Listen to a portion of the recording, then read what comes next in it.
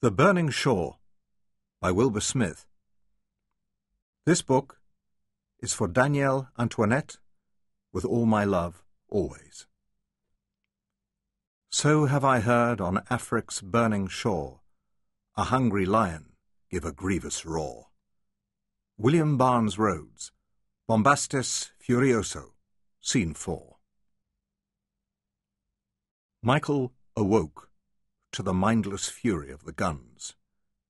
It was an obscene ritual, celebrated in the darkness before each dawn, in which the massed banks of artillery batteries on both sides of the ridges made their savage sacrifice to the gods of war. Michael lay in the darkness under the weight of 6 woolen blankets and watched the gunfire flicker through the canvas of the tent like some dreadful aurora borealis. The blankets felt cold and clammy as a dead man's skin, and light rain spattered the canvas above his head. The cold struck through his bedclothes, and yet he felt a glow of hope. In this weather, they could not fly. False hope withered swiftly, for when Michael listened again to the guns, this time more intently, he could judge the direction of the wind by the sound of the barrage. The wind had gone back into the southwest, muting the cacophony, and he shivered and pulled the blankets up under his chin. As if to confirm his estimate, the light breeze dropped suddenly. The patter of the rain on canvas eased and then ceased. Outside he could hear the trees of the apple orchard dripping in the silence. And then there was an abrupt gust, so that the branches shook themselves like a spaniel coming out of the water, and released a heavy fall of drops onto the roof of the tent. He decided that he would not reach across to his gold half-hunter on the inverted packing case, which acted as a bedside table. It would be time all too soon. So he snuggled down in the blankets and thought about his fear. All of them suffered under the affliction of fear, and yet the rigid conventions under which they lived and flew and died forbade them to speak of it, forbade them to refer to it in even the most oblique terms. Would it have been a comfort, Michael wondered, if last night he had been able to say to Andrew, as they sat with a bottle of whisky between them, discussing this morning's mission, "Andrew, I'm frightened gutless by what we're going to do." He grinned in the darkness as he imagined Andrew's embarrassment, yet he knew that Andrew shared it with him. It was in his eyes, and in the way the little nerve twitched and jumped in his cheek, so that he had constantly to touch it with a fingertip to still it. All the old hands had their little idiosyncrasies. Andrew had the nerve in his cheek, and the empty cigarette-holder which he sucked like an infant's comforter. Michael ground his teeth in his sleep so loudly that he woke himself. He bit the nail of his left thumb down to the quick, and every few minutes he blew on the fingers of his right hand, as though he had just touched a hot coal.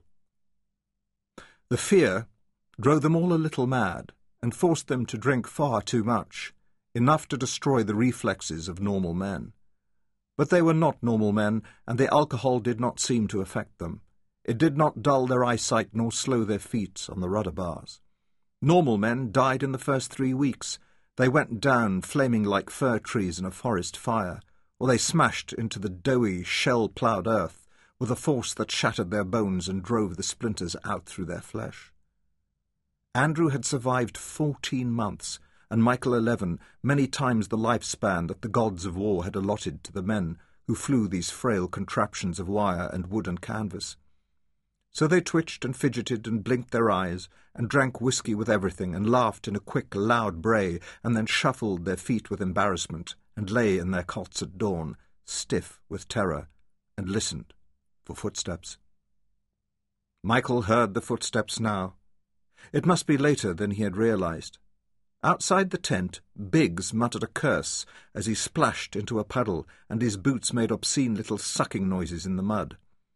His bull's-eye lantern glowed through the canvas as he fumbled with a flap, and then he stooped into the tent. "Top of the morning, sir." His tone was cheerful, but he kept it low out of courtesy to the officers in the neighbouring tents who were not flying this morning. "Wind has gone south-southwest, sir, and she's clearing something lovely, she is. Stars shining out over Cambrai." Biggs set the tray he carried on the packing case and bustled about the tent, picking up the clothing that Michael had dropped on the duckboards the night before. "What time is it?" Michael went through the pantomime of awaking from deep sleep, stretching and yawning so that Biggs would not know about the hour of terror, so that the legend would not be tarnished. "5:30, sir." Biggs finished folding the clothes away, then came back to hand him the thick china mug of cocoa. "And Lord Killigrewen is up, and in the mess already." "Bloody man is made of iron," Michael groaned, and Biggs picked the empty whisky bottle off the floor beneath the cot and placed it on the tray. Michael drained the cocoa while Biggs worked up a lather in the shaving mug, and then held the polished steel mirror and the lantern while Michael shaved with a straight razor, sitting up in his cot with the blankets over his shoulders. "What's the book?" Michael demanded, his voice nasal as he pinched his own nostrils and lifted the tip of his nose to shave his upper lip. "They give him 3-1 that you and the Major take them both, with no butcher's bill." Michael wiped the razor while he considered the odds. The sergeant rigger, who ran the betting and operated his own book at Ascot and Aintree before the war, he had decided that there was 1 chance in 3 that either Andrew or Michael or both of them would be dead by noon. No butcher's bill. No casualties. "Bit steep, don't you think, Biggs?" Michael asked. "I mean, both of them, damn it." "I'll put a crack on you, sir," Biggs demurred. "Good on you, Biggs. Put on a $5 for me." He pointed to the sovereign case that lay beside his watch, and Biggs pressed out 5 gold coins and pocketed them. Michael always bet on himself. It was a racing certainty. If he lost the bet, it wasn't going to hurt much anyway. Biggs warmed Michael's breeches over the chimney of the lamp, and then held them while Michael dived out from under the blankets into them. He stuffed his nightshirt into the breeches while Biggs went on with the complicated procedure of dressing his man against the killing cold of flight in an open cockpit. There followed a silk vest over the nightshirt, 2 cable-stitch woolen fisherman's jerseys, then a leather gillet, and finally an army officer's greatcoat with the skirts cut off so that they would not tangle with the controls of the aircraft. By this time Michael was so heavily padded that he could not bend to pull on his own footwear.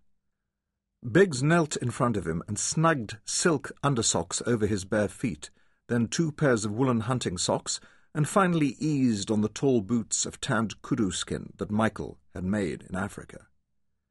Through their soft, pliable soles, Michael had touch and feel on the rudder bars.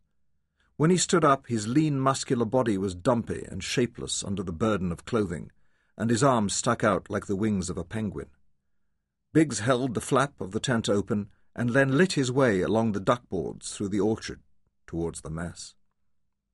As they passed the other darkened tents beneath the apple trees, Michael heard little coughs and stirrings from each. They were all awake, listening to his footsteps pass, fearing for him, perhaps some of them cherishing their relief that it was not they who were going out against the balloons this dawn. Michael paused for a moment as they left the orchard and looked up at the sky. The dark clouds were rolling back into the north, and the stars were pricking through, but already paling out before the threat of dawn. These stars were still strange to Michael, though he could at last recognize their constellations. They were not like his beloved southern stars, the Great Cross, Archerna, Argus, and the others, so he lowered his gaze and clumped after Biggs and the bobbing lantern. The squadron mess was a ruined labourer's chaumière, which they had commandeered and repainted, covering the tattered thatch with tarpaulin, so that it was snug and warm. Biggs stood aside at the doorway. "I'll have your 15 quid winnings for you when you get back, sir," he murmured. He would never wish Michael good luck, for that was the worst of all possible luck. There was a roaring log fire on the hearth, and Major Lord Andrew Killigaran was seated before it, his booted feet crossed on the lip of the hearth, while a mess servant cleared the dirty plates. "Porridge, my boy?" He removed the amber cigarette-holder from between his even white teeth as he greeted Michael.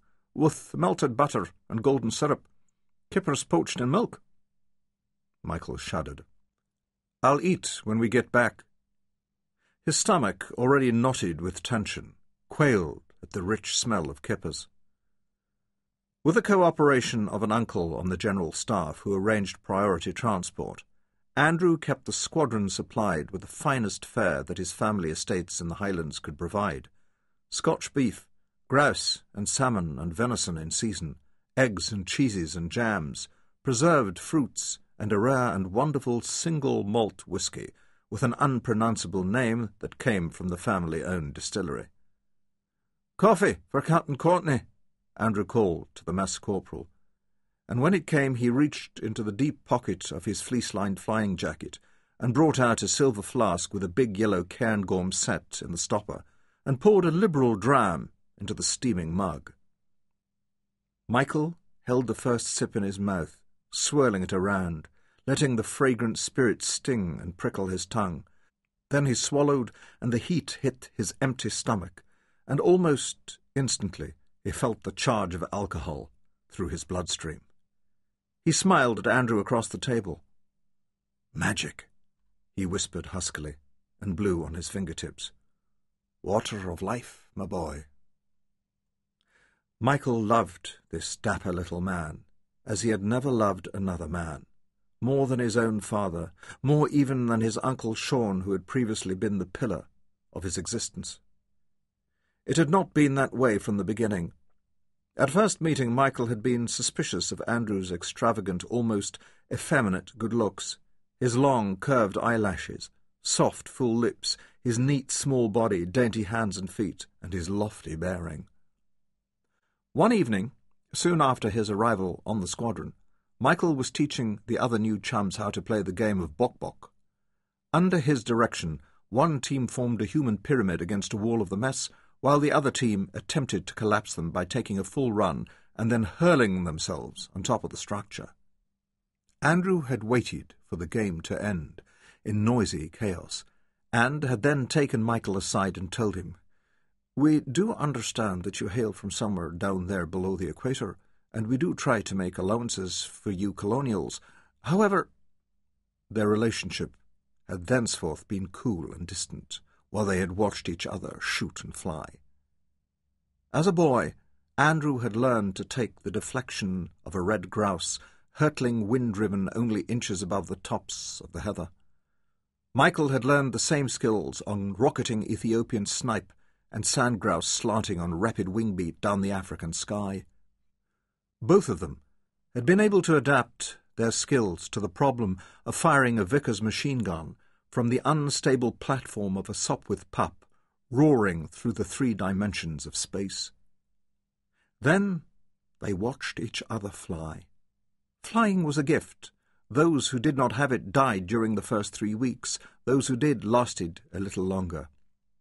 After a month, Michael was still alive, and Andrew spoke to him again for the first time since the evening of the game of bok-bok in the mess. "Courtney, you will fly in my wing today," was all he said. It was to have been a routine sweep down the line. They were going to blood 2 new chums who had joined the squadron the day before, fresh from England with a grand total of 14 flying hours as their combined experience. Andrew referred to them as fucker fodder, and they were both 18 years of age, rosy-faced and eager. "Did you learn aerobatics?" Andrew demanded of them. "Yes, sir," in unison. "We have both looped the loop." "How many times?" Shamefaced, they lowered their shining gaze. "Once," they admitted. "God," muttered Andrew, and sucked loudly on his cigarette-holder. "Stalls?" They both looked bemused, and Andrew clutched his brow and groaned.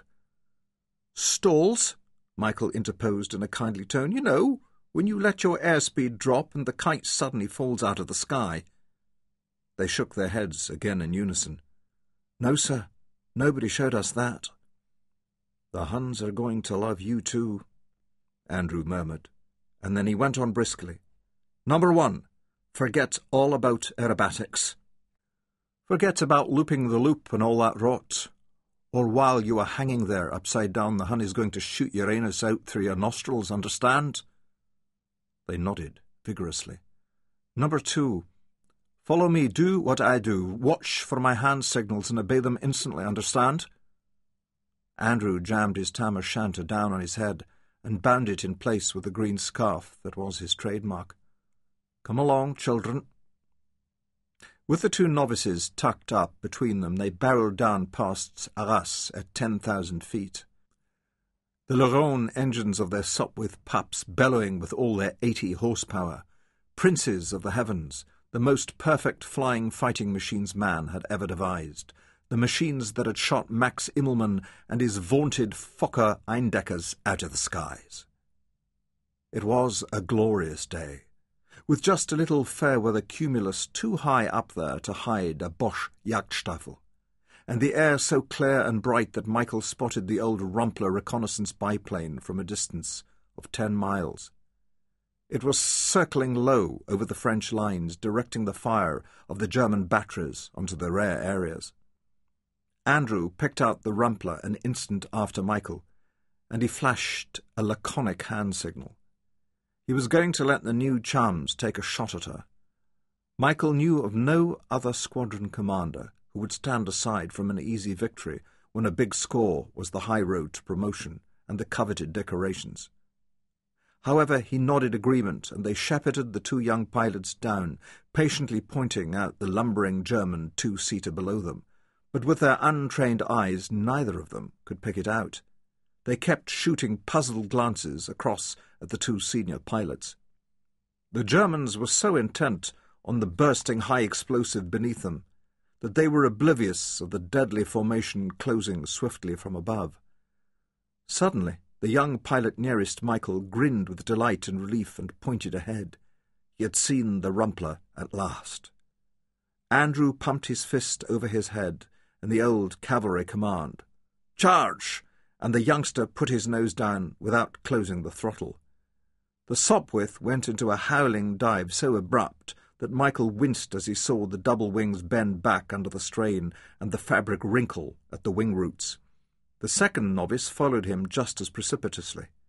They reminded Michael of 2 half-grown lion cubs he had once watched trying to bring down a scarred old zebra stallion, falling over themselves in comical confusion as the stallion avoided them with disdain.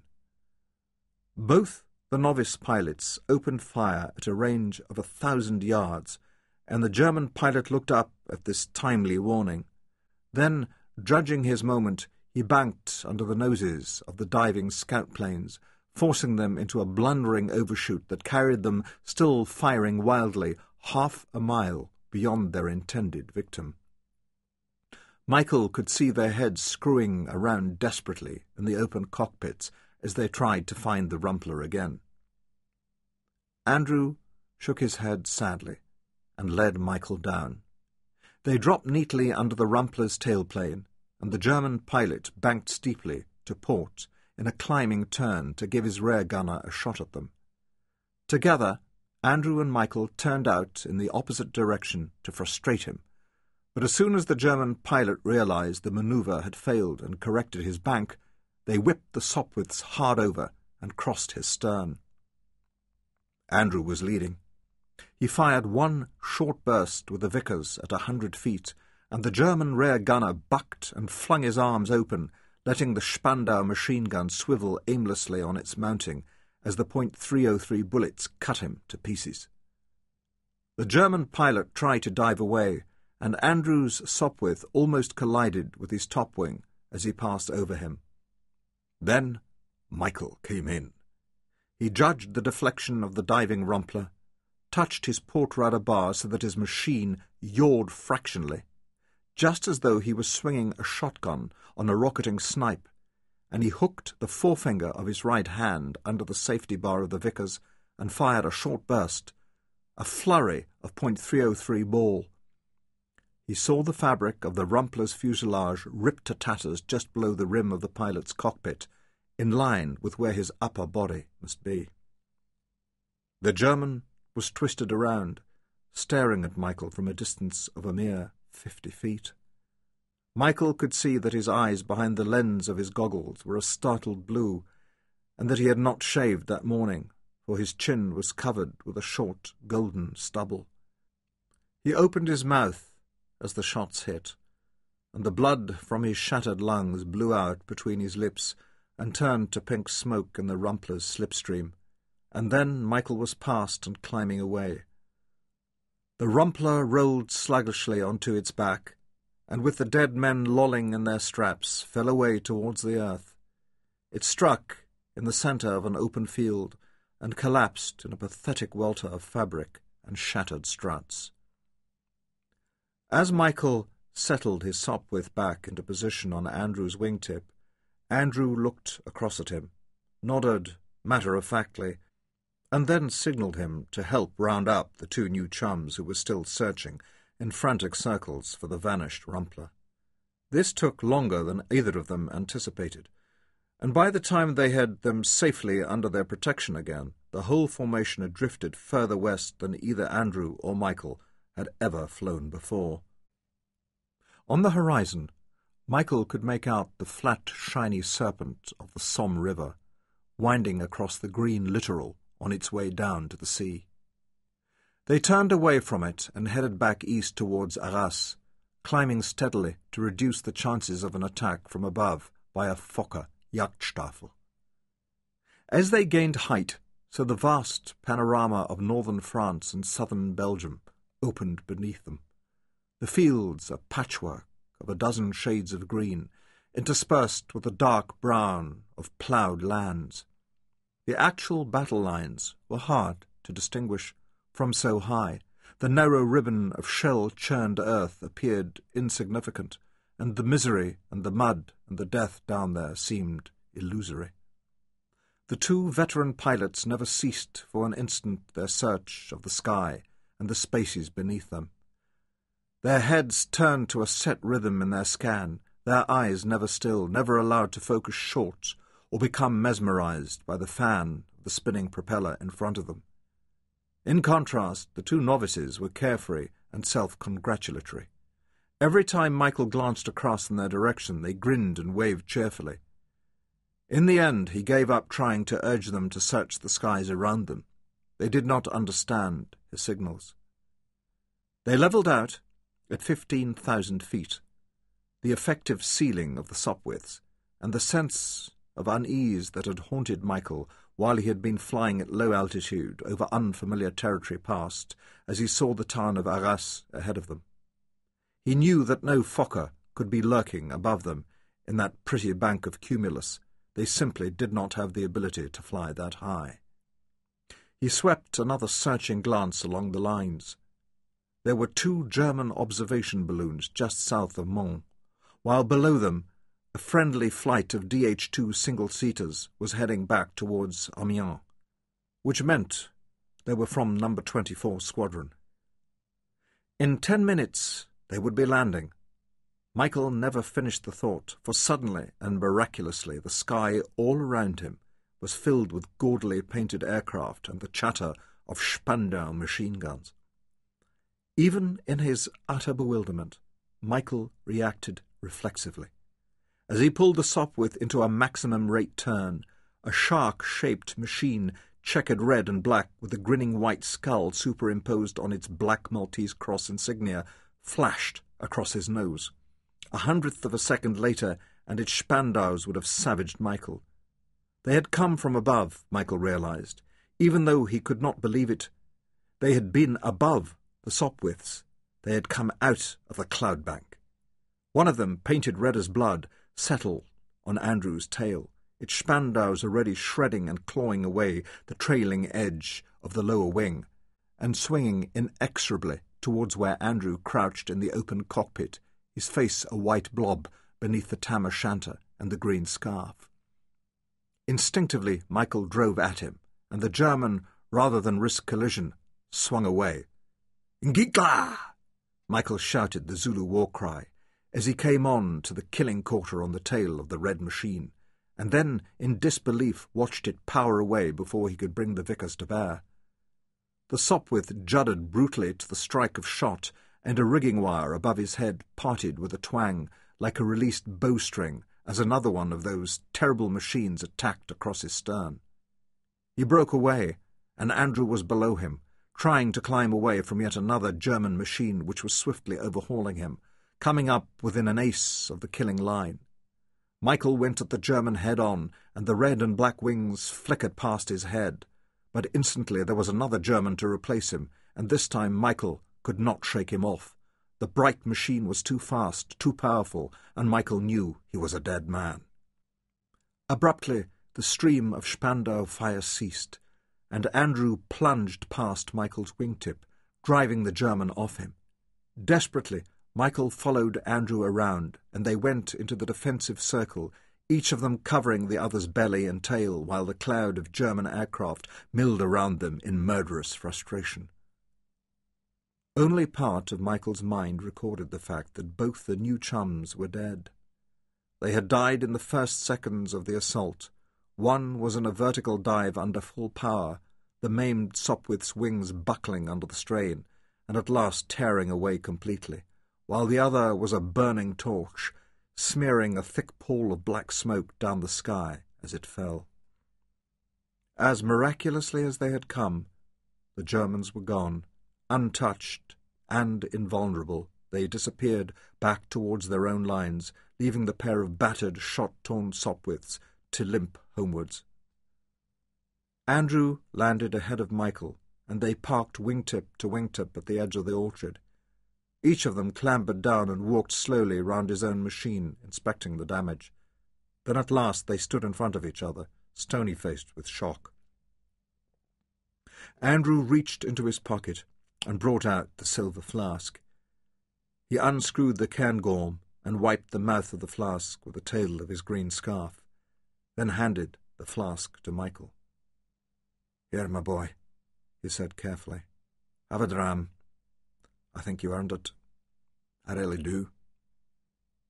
So, on the day that Allied superiority was wiped from the skies above France by the shark-nosed Albatros D-type scout planes of the German Jagdstaffels, they had become comrades of desperate necessity.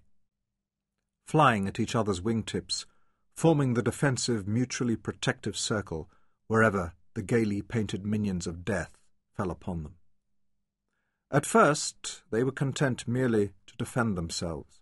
Then between them they tested the capability of this new and deadly foe, poring together at night over the intelligence reports that belatedly came into them, learning that the Albatros was driven by a 160-horsepower Mercedes engine, twice as powerful as the Sopwith's Leron, and that it had had twin Spandau 7.92mm machine guns with interrupter gear firing forward through the arc of the propeller against the Sopwith's single Vickers .303.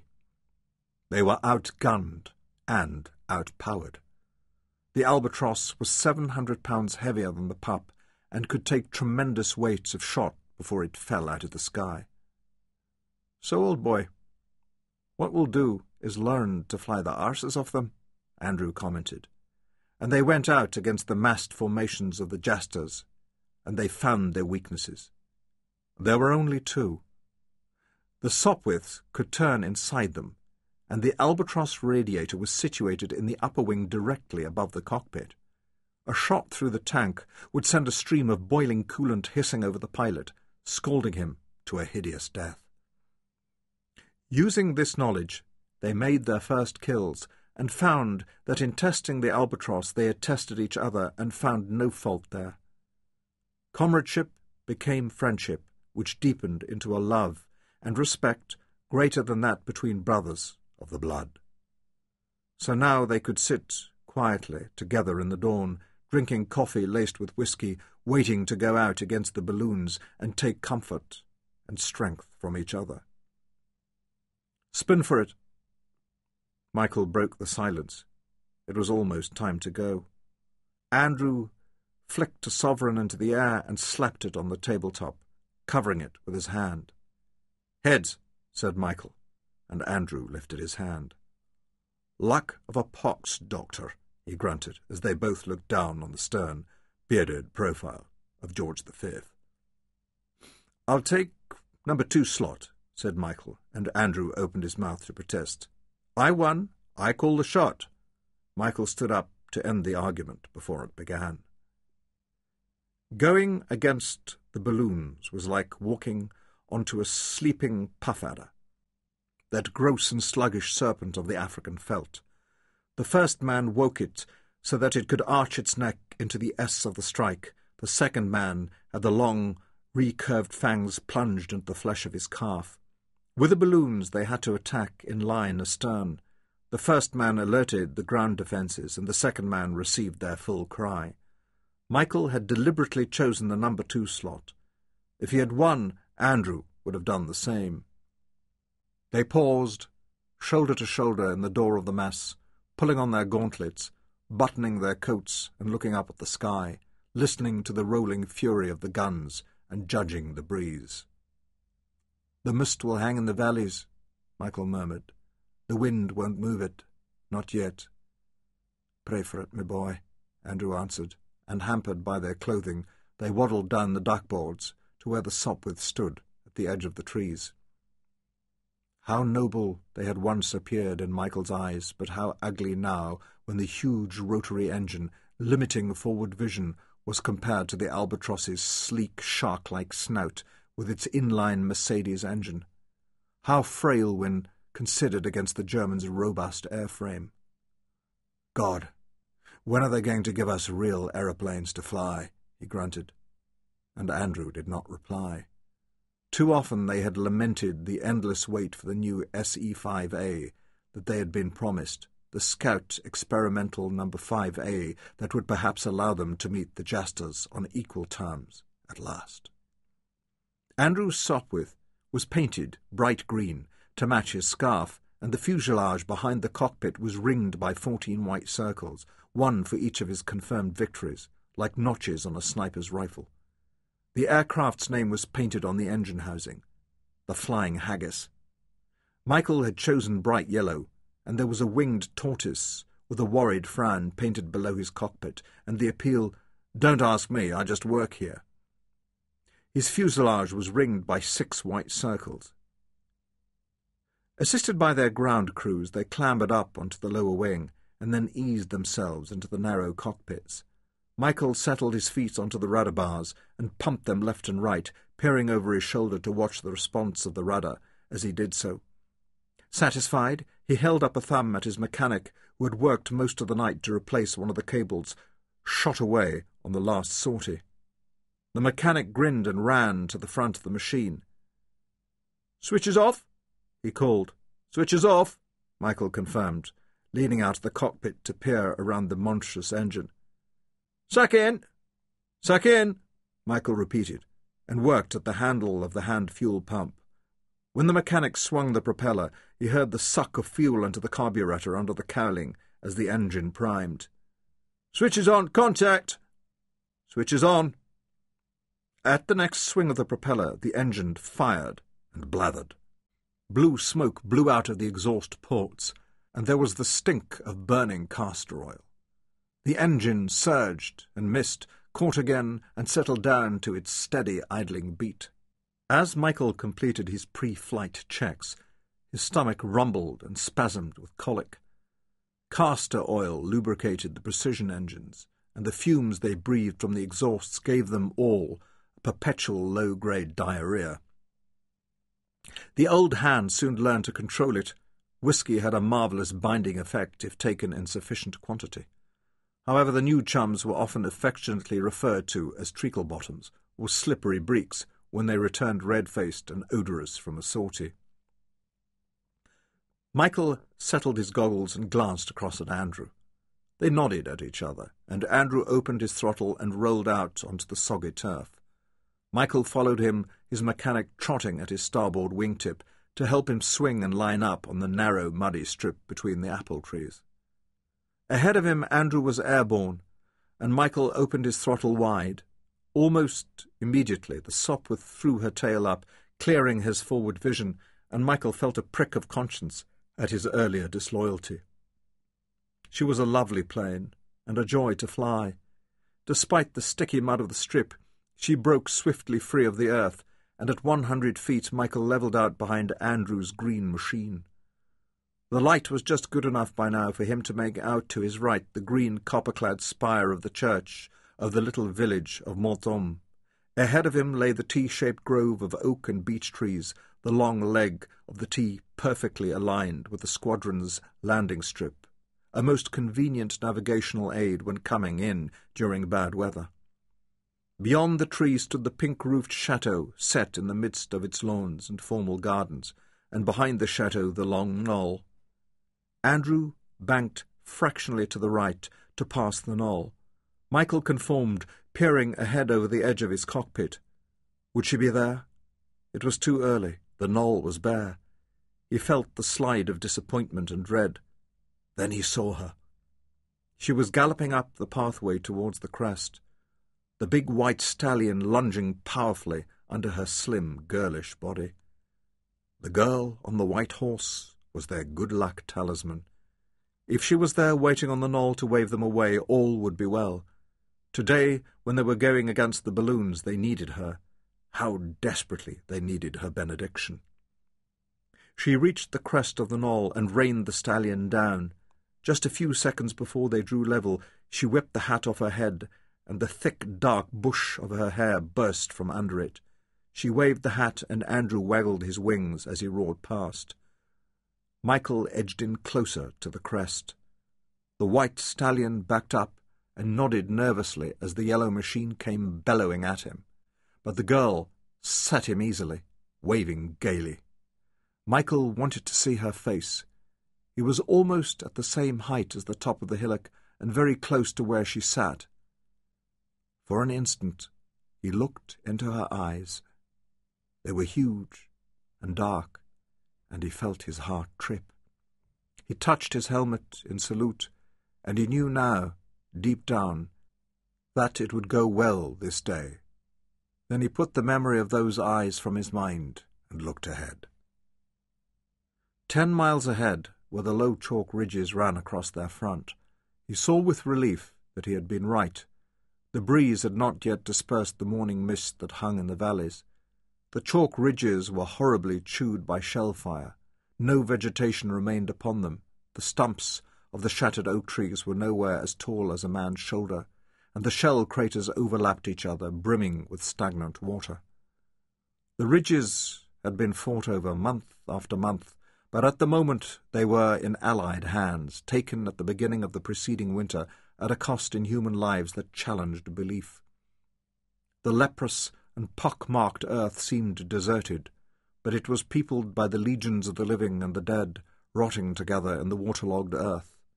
The smell of death borne on the breeze reached even to the men in the low flying machines, an obscenity that coated the back of their throats and made them gag.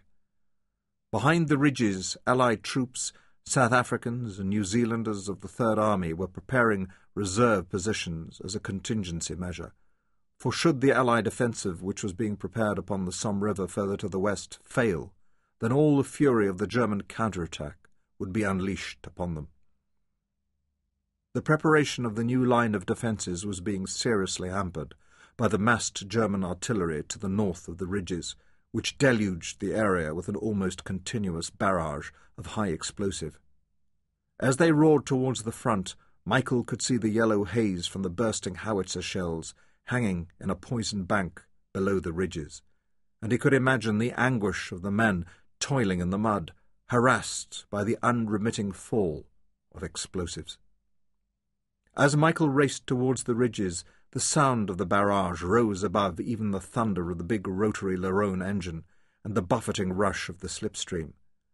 The barrage was like the sound of storm surf on a rocky shore, like the beat of a demented drummer, like the fevered pulse of this sick, mad world, and Michael's fierce resentment at the men who had ordered them to go against the balloons abated as the roar of the barrage mounted.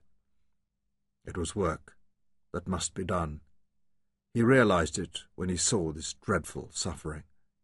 Yet the balloons were the most feared and hated targets that any man could fly against. That was why Andrew Killigarin would send nobody else. Michael saw them now like fat silver slugs hanging in the dawn sky high above the ridges. One was directly ahead, the other a few miles further east. At this range the cables that tethered them to earth were invisible, and the wicker basket from which the observers obtained a grandstand view over the Allied rare areas were merely dark specks suspended beneath the shining spheres of hydrogen-filled silk. At that moment there was a shocking disruption of air that hit the Sopwiths and rocked their wings, and immediately ahead of them a fountain of smoke and flame shot into the sky, rolling upon itself, black and bright orange, rising, anvil-headed, high above the low-flying Sopwiths, forcing them to bank away steeply to avoid its fiery pillar. A German shell, directed from one of the balloons, had hit a forward Allied ammunition dump, and Michael felt his fear and resentment shrivel to be replaced by a burning hatred of the gunners and of the men hanging in the sky, with eyes like vultures calling down death with cold dispassion. Andrew turned back towards the ridges, leaving the tall column of smoke on their right wingtips, and he dropped lower and still lower until his undercarriage was skimming the tops of the sandbag parapets, and they could see the South African troops moving in file along the communication trenches, dun-coloured beasts of burden, not really human, toiling under the weights of their packs and equipment. Very few of them bothered to look up as the gaily painted machines thundered overhead. Those that did had grey, mud-streaked faces, the expression dulled and the eyes blank. Ahead of them opened the mouth of one of the low passes that bisected the chalk ridges. The pass was filled with the morning mist. With the thrust of the dawn breeze agitating it, the mist bank undulated softly as though the earth was making love beneath a silver eiderdown. There was the rattle of a Vickers machine gun close ahead. Andrew was test-firing his weapon. Michael turned slightly out of line to clear his front and fired a short burst. The phosphorus-tipped incendiary bullets spun pretty white trails in the clear air. Michael turned back into line behind Andrew, and they hurtled into the mist, entering a new dimension of light and muted sound. The diffused lights spun rainbow-coloured halos around both aircraft, and the moisture condensed on Michael's goggles. He lifted them onto his forehead and peered ahead. The previous afternoon, Andrew and Michael had carefully reconnoitred this narrow pass between the ridges, reassuring themselves that there were no obstacles or obstructions, and memorizing the way it twisted and turned through the higher ground. And yet it was still a perilous passage, with visibility down to 600 feet or less, and the chalky slopes rising steeply at each wingtip. Michael closed up on the green tailplane and flew on that alone, trusting Andrew to take him through while the icy cold of the mist ate corrosively through his clothing and numbed his fingertips, through the leather gauntlets. Ahead of him Andrew banked steeply, and as Michael followed him round, he caught a glimpse of the barbed wire, brown with rust and tangled like bracken beneath his wheels. "No man's land," he muttered, and then the German front lines flashed beneath them, a mere glimpse of parapets beneath which crouched men in field-grey uniforms and those ugly coal-scuttle helmets. Seconds later they burst out of the mist-bank into a world lit by the first low rays of the sun, into a sky that dazzled them with its brilliance, and Michael realized that they had achieved total surprise. The mist-bank had hidden them from the observers in the balloon, and it had deadened the beat of their engines. Directly ahead the first balloon hung suspended in the sky, 1,500 feet above them. Its steel anchor cable, fine as a spider strand of gossamer, led down to the ugly black steam winch, half buried in its emplacement of sandbags. It looked utterly vulnerable, until Michael's eye dropped to the peaceful-seeming fields beneath the balloon, and there were the guns. The machine-gun nests resembled ant-lion burrows in the African soil, tiny dimples in the earth lined with sandbags. He could not count them in the brief seconds left to him. There were so many. Instead, he picked out the anti-aircraft guns, standing tall and ungainly as giraffes on their circular baseplates, the long barrels already pointed skywards, ready to hurl their airburst shrapnel as high as 20,000 feet into the sky. They were waiting. They knew that sooner or later the planes would come, and they were ready. Michael realized that the mist had won them only seconds, for he could see the gunners running to man their weapons. One of the long anti-aircraft barrels began to move, depressing and swinging towards them. Then, as Michael pushed the throttle lever hard, open against its stop, and the Sopwith surged forward, he saw a cloud of white steam spurt from the massive winch as the ground crew began desperately to haul the balloon down into the protective fire of the banks of guns. The shimmering sphere of silk sank swiftly towards the earth, and Andrew lifted the nose of his machine and roared upwards. With the throttle wide open and the big rotary engine howling in full power, Michael followed him up, aiming his climb at the cable, halfway between the earth and the balloon, at the spot where the balloon would be when he reached it, and that was a mere 500 feet above the heads of the gunners. Andrew was 400 yards ahead of Michael, and still the guns had not opened up. Now he was on line with the balloon and engaging it. Michael clearly heard the clatter of his Vickers and saw the streaking phosphorus trails of the incendiary bullets lacing through the icy dawn air, joining the balloon and the racing green aircraft for fleeting seconds. Then Andrew banked away, his wingtip brushed the billowing silk, and it rocked sedately in his slipstream. Now it was Michael's turn, and as he picked up the balloon in his gun sight, the gunners below him opened up. He heard the rip-crash of shrapnel bursts, and the Sopwith rocked dangerously in the tornado of passing shot, but the shells were all fused too long. They burst in bright silver balls of smoke 300 or 400 feet above him. The machine gunners were more accurate, for they were at almost point-blank range. Michael felt the solid crash of shot into his plane, and tracer flew thick and white as hail about him. He hit the rudder bar and at the same time threw an opposite stick, crossing controls to induce a gut-wrenching side-slip, throwing off the sheets of fire for a moment while he lined up for the balloon. It seemed to rush towards him. The silk had the repulsively soft sheen of a maggot coated in silver mucus. He saw the two German observers dangling in their open wicker basket, both of them bundled in clothing against the cold. One stared at him woodenly. The other's face was contorted with terror and fury as he screamed a curse or a challenge that was lost in the blare of engines and the rattling clatter of machine-gun fire. It was barely necessary to aim the Vickers, for the balloon filled all his vision. Michael opened up the safety lock and pressed down on the firing lever. The gun hammered, shaking the entire aircraft, and the smoke of burning phosphorus from the incendiary bullets blew back into his face, choking him. Now that he was flying straight and level, the ground gunners found him again, shooting the Sopwith to tatters. But Michael held on, pressing on alternate rudders to wing his nose slightly from side to side, directing his incendiaries into the balloon as though he was wielding a garden hose. "Burn!" he screamed. "Burn, damn you, burn!" Pure hydrogen gas is not inflammable. It has to mix with oxygen in proportions of 1 to 2 before it becomes violently explosive. The balloon absorbed his fire without visible effect. "Burn!" he screamed at it. His clawed hand locked on the firing handle, the Vickers hammering, and the spent brass shells spewing from the breech. Hydrogen must be pouring from the hundreds of bullet holes that both he and Andrew had shot in the silk. The gas must be mingling with the air. "Why don't you burn?" He heard the anguish and despair in his own wild cry. He was on the balloon. He must break away now. He must turn to avoid collision. It had all been in vain. Then, in that instant of failure, he knew that he would never give up.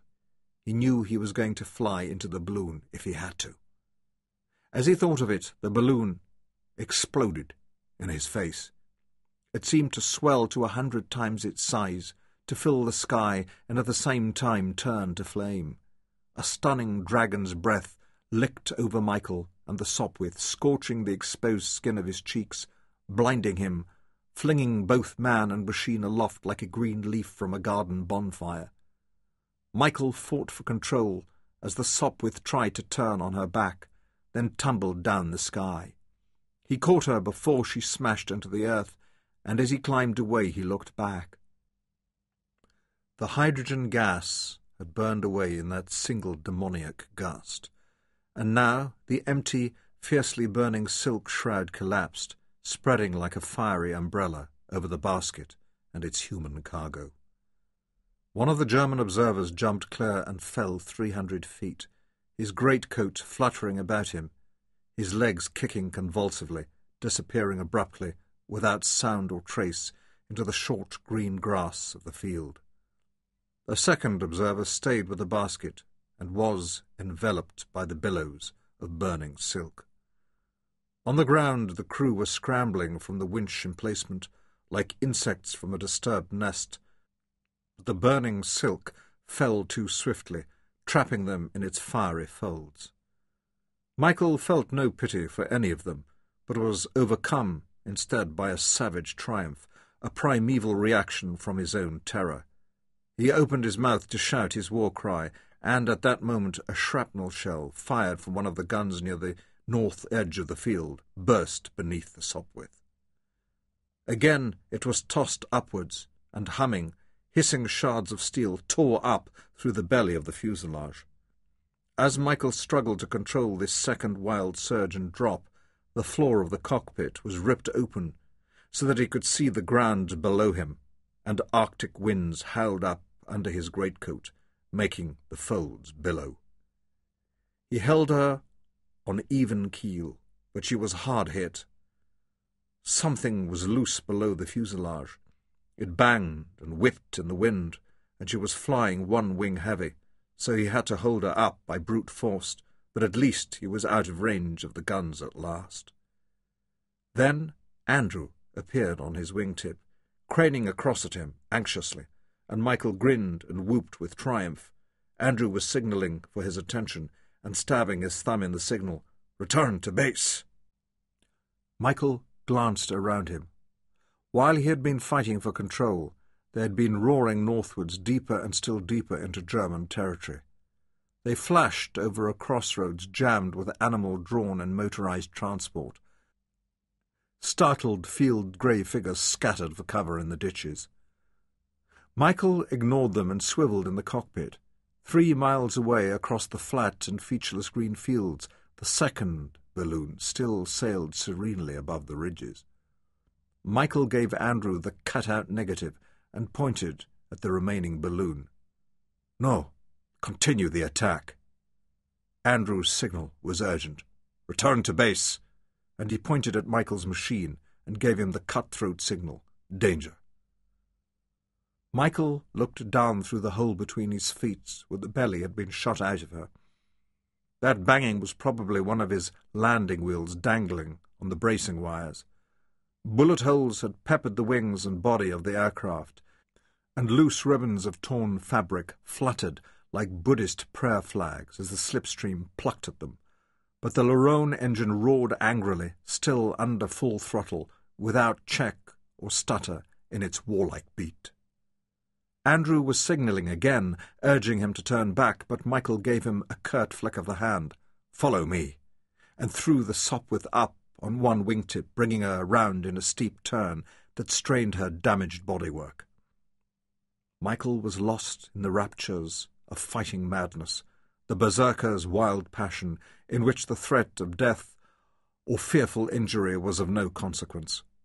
His vision was heightened to unnatural clarity, and he flew the damaged Sopwith as though it were an extension of his own body, as though he were part swallow skimming the water to drink in flight. So lightly did he brush the hedgerows and touch the stubble in the fields with his single remaining landing wheel, and part falcon, so cruel was his unblinking gaze as he baited at the ponderously descending balloon. Of course, they had seen the fiery destruction of the first balloon, and they were winching in. They would be down before Michael reached the site. The gunners would be fully alerted, waiting with finger on the trigger. It would be a ground-level attack, into the prepared positions, but even in his suicidal rage, Michael had lost none of the hunter's cunning. He was using every stick of available cover for his approach run. A narrow country lane angled across his front. The row of slim, straight poplars that flanked it was the only feature on this dreary plain below the ridge. Michael used the lines of trees banking steeply to run parallel with them, keeping them between him and the balloon sight, and he glanced up at the mirror fixed to the wing section above his head. Andrew's green Sopwith was so close behind him that the spinning propeller almost touched his rudder. Michael grinned like a shark, and gathered the Sopwith in his hands and lifted it over the palisade of poplar trees, the way a hunter takes a fence, at full gallop. The balloon sight was 300 yards ahead. The balloon itself had just reached ground level. The ground crew were helping the observers out of the basket and then running in a group for the cover of the nearest trench. The machine gunners, their aim frustrated up to that moment by the row of poplar trees, had a fair target at last, and they opened together. Michael flew into a torrent of fire.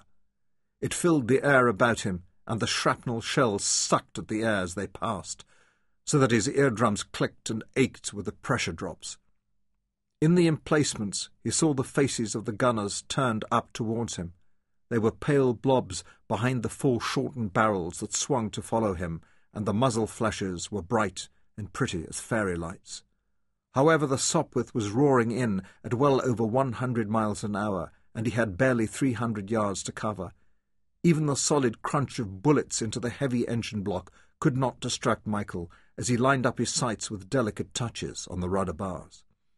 The group of running men escaping from the balloons was directly ahead of him, racing back towards the trench.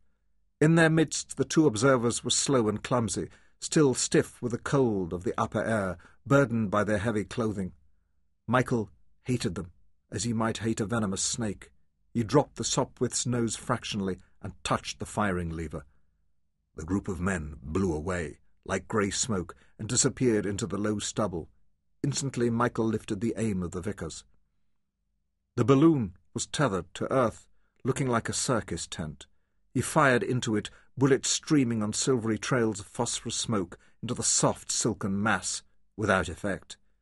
In the berserker's rage, Michael's brain was clear. His thoughts so swift that time seemed to run slower and still slower.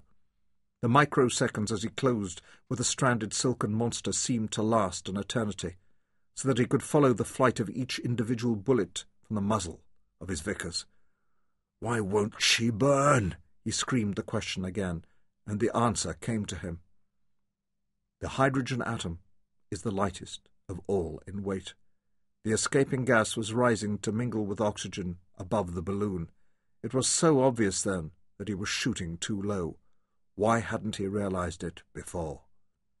He hauled the Sopwith up on her tail, streaming his fire upwards across the swelling side of the balloon, still up until he was shooting into empty air over the top of the balloon, and the air turned to sudden flame. As the great exhalation of fire rolled towards him, Michael kept the Sopwith climbing into the vertical and jerked the throttle closed. Without power, she hung for an instant on her nose and then stalled and dropped. Michael kicked hard at the rudder bar, spinning her into the classic stall turn, and as he opened the throttle again he was headed back directly away from the immense funeral pyre that he had created.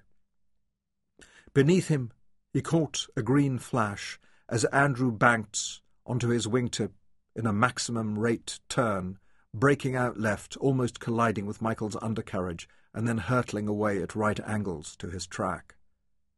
There was no more ground fire. The sudden acrobatics of the two attackers and the roaring pillar of burning gas entirely distracted the gunners, and Michael dropped back behind the cover of the poplar trees. Now that it was all over, his rage abated almost as swiftly as it had arisen, and he swept the skies above him, realizing that the columns of smoke would be a beacon for the Albatross Jagdstaffels. Apart from the smoke, the skies were clear, and he felt a lift of relief and looked for Andrew as he banked low over the hedgerows. There he was, a little higher than Michael, already heading back towards the ridges, but angling in to intercept him. They came together. Strange what comfort there was in having Andrew on his wingtip, grinning at him and shaking his head in mock disapproval of the disobeyed order to return to base and the berserker fit which had seized Michael. Side by side they roared low across the German front lines again, contemptuous of the splattering of fire they drew, and then, as they began to climb across the ridge, Michael's engine spluttered and lost power. He dropped towards the chalky earth, and then the engine fired again, bellowed and surged, lifting him just clear of the crest, before missing and banging unevenly once more. Andrew was still beside him, mouthing encouragement, and the engines roared again, and then missed and popped. Michael nursed it, pumping the throttle, fiddling with the ignition setting and whispering to the wounded Sopwith, "Come on, my darling. Stick it out, old girl. Nearly home. There's my sweetheart." Then he felt something break in her body. One of the main frames shot through, and the controls went soft in his hands, and she sagged, sick unto death. "Hold on," Michael exhorted her, but suddenly there was the pungent stink of petrol in his nostrils, and he saw a thin, transparent trickle of it ooze from under the engine cowling and turn to white vapour in the slipstream as it blew back past his head. Fire! It was the airman's nightmare, but the vestiges of rage were still with Michael, and he murmured stubbornly, "We're going home, old girl. Just a little longer." They had crossed the ridges. There was a flat terrain ahead, and he could already make out the dark T-shaped wood which marked the approach to the airstrip. "Come on, my sweetheart." Behind him there were men, out of the trenches, lining the parapets, waving and cheering as the damaged Sopwith clattered and popped close above their heads. One of its landing wheels shot away, the other dangling and slamming against its belly. Their faces were upturned, and he saw their open mouths as they called to him. They had heard the storm of fire that heralded the attack, and seen the great balls of burning hydrogen shoot into the sky beyond the ridges, and they knew that for a little while the torment of the guns would ease, and they cheered the returning pilots, shouting themselves hoarse.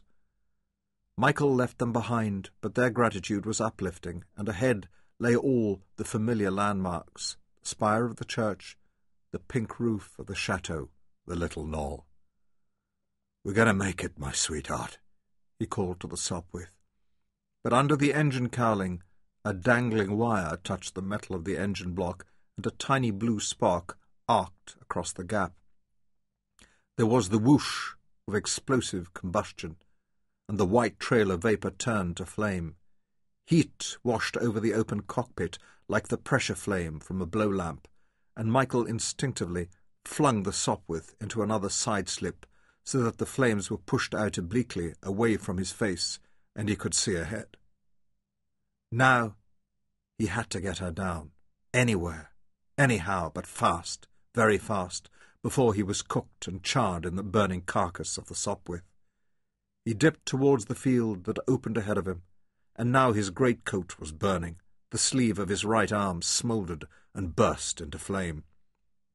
He brought the Sopwith down, holding the nose up to bleed off speed, but she hit the ground with a force that cracked his teeth together in his jaw, and instantly she pivoted on her one remaining wheel and then cartwheeled, tearing off one wing and crashing into the hedgerow that bordered the field. Michael's head slammed against the edge of the cockpit, stunning him, but there were flames crackling and leaping up all around him now, and he clawed himself out of the cockpit, fell onto the crumpled wing, and rolled onto the muddy earth.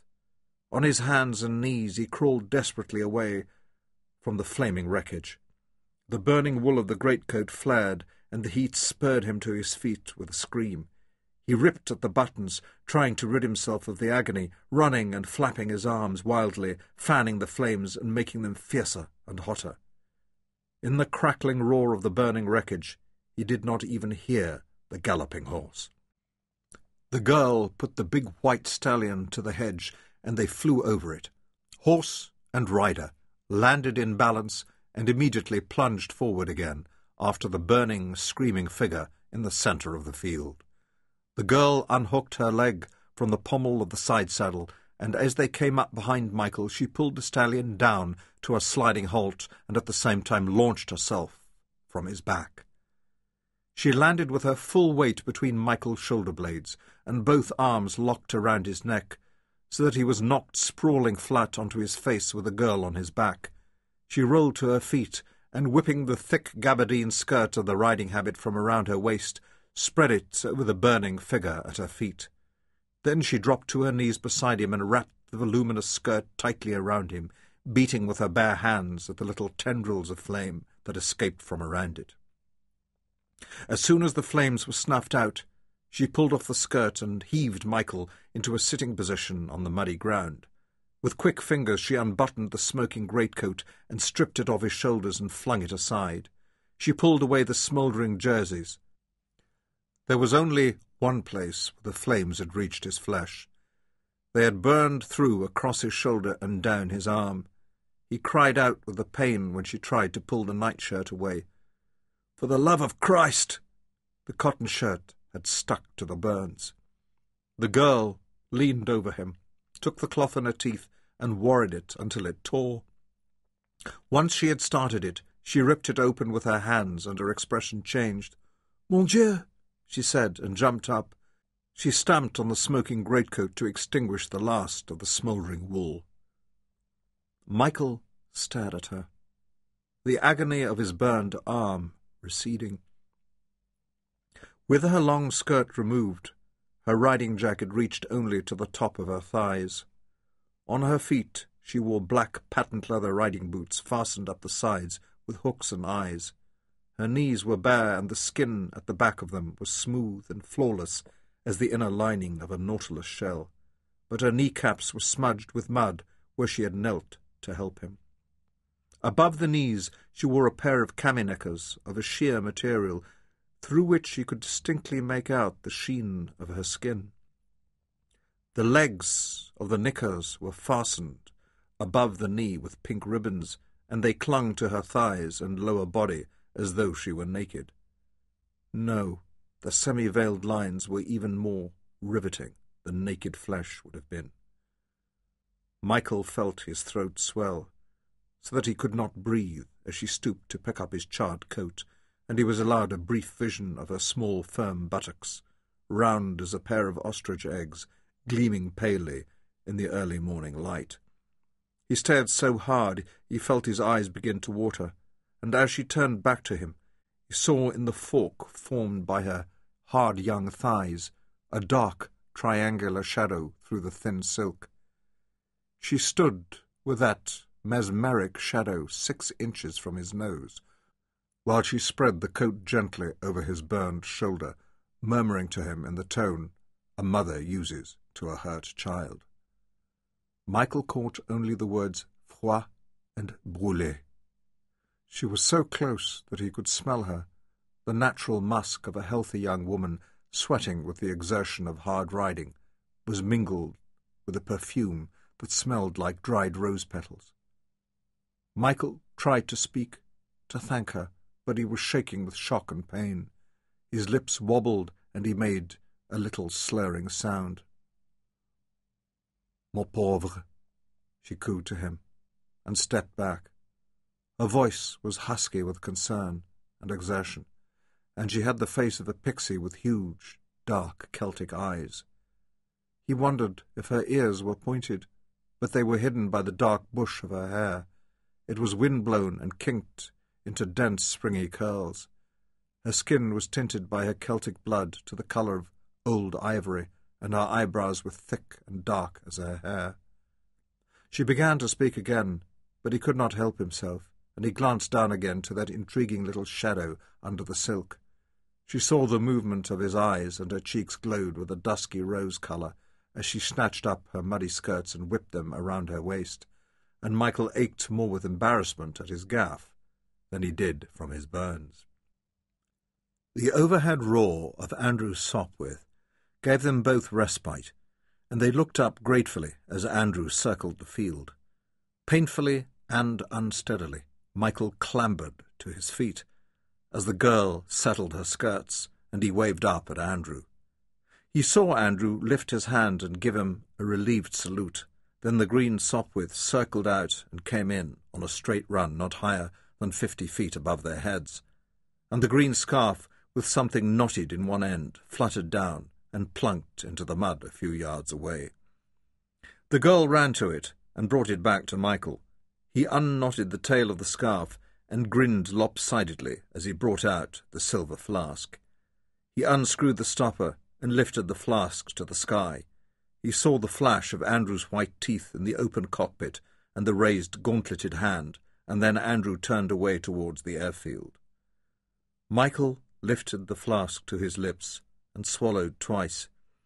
His eyes clouded with tears, and he gasped as the heavenly liquid flowed, scalding, down his throat. When he lowered the flask, she was watching him, and he offered it to her. She shook her head and asked seriously, "Anglais?" "Oui, non, Südafrikanin." His voice shook. "Ah, vous parlez français." She smiled for the first time, and it was a phenomenon almost as stunning as her pearly little bottom. "Apine?" "Hardly." He denied it swiftly, staving off the flood of voluble French that he knew from experience an affirmative would have brought down on his head. "You have blood?" Her English was appalling. Only when she pointed to his head did he understand what she had said. He lifted his free hand and touched the trickle of blood which had escaped from under his helmet. He inspected his smeared fingertips. "Yes," he admitted. "Buckets of it, I'm afraid." The helmet had saved him from serious injury when his head had struck the side of the cockpit. Pardon?" She looked confused. "Je n'ai beaucoup," he translated. "Ah, you do talk French." She clapped her hands in an endearing, childlike gesture of delight and took his arm in a proprietorial gesture. "Come," she ordered, and snapped her fingers for the stallion. He was cropping the grass and pretended not to hear her. "Viens ici tout de suite, Nuage!"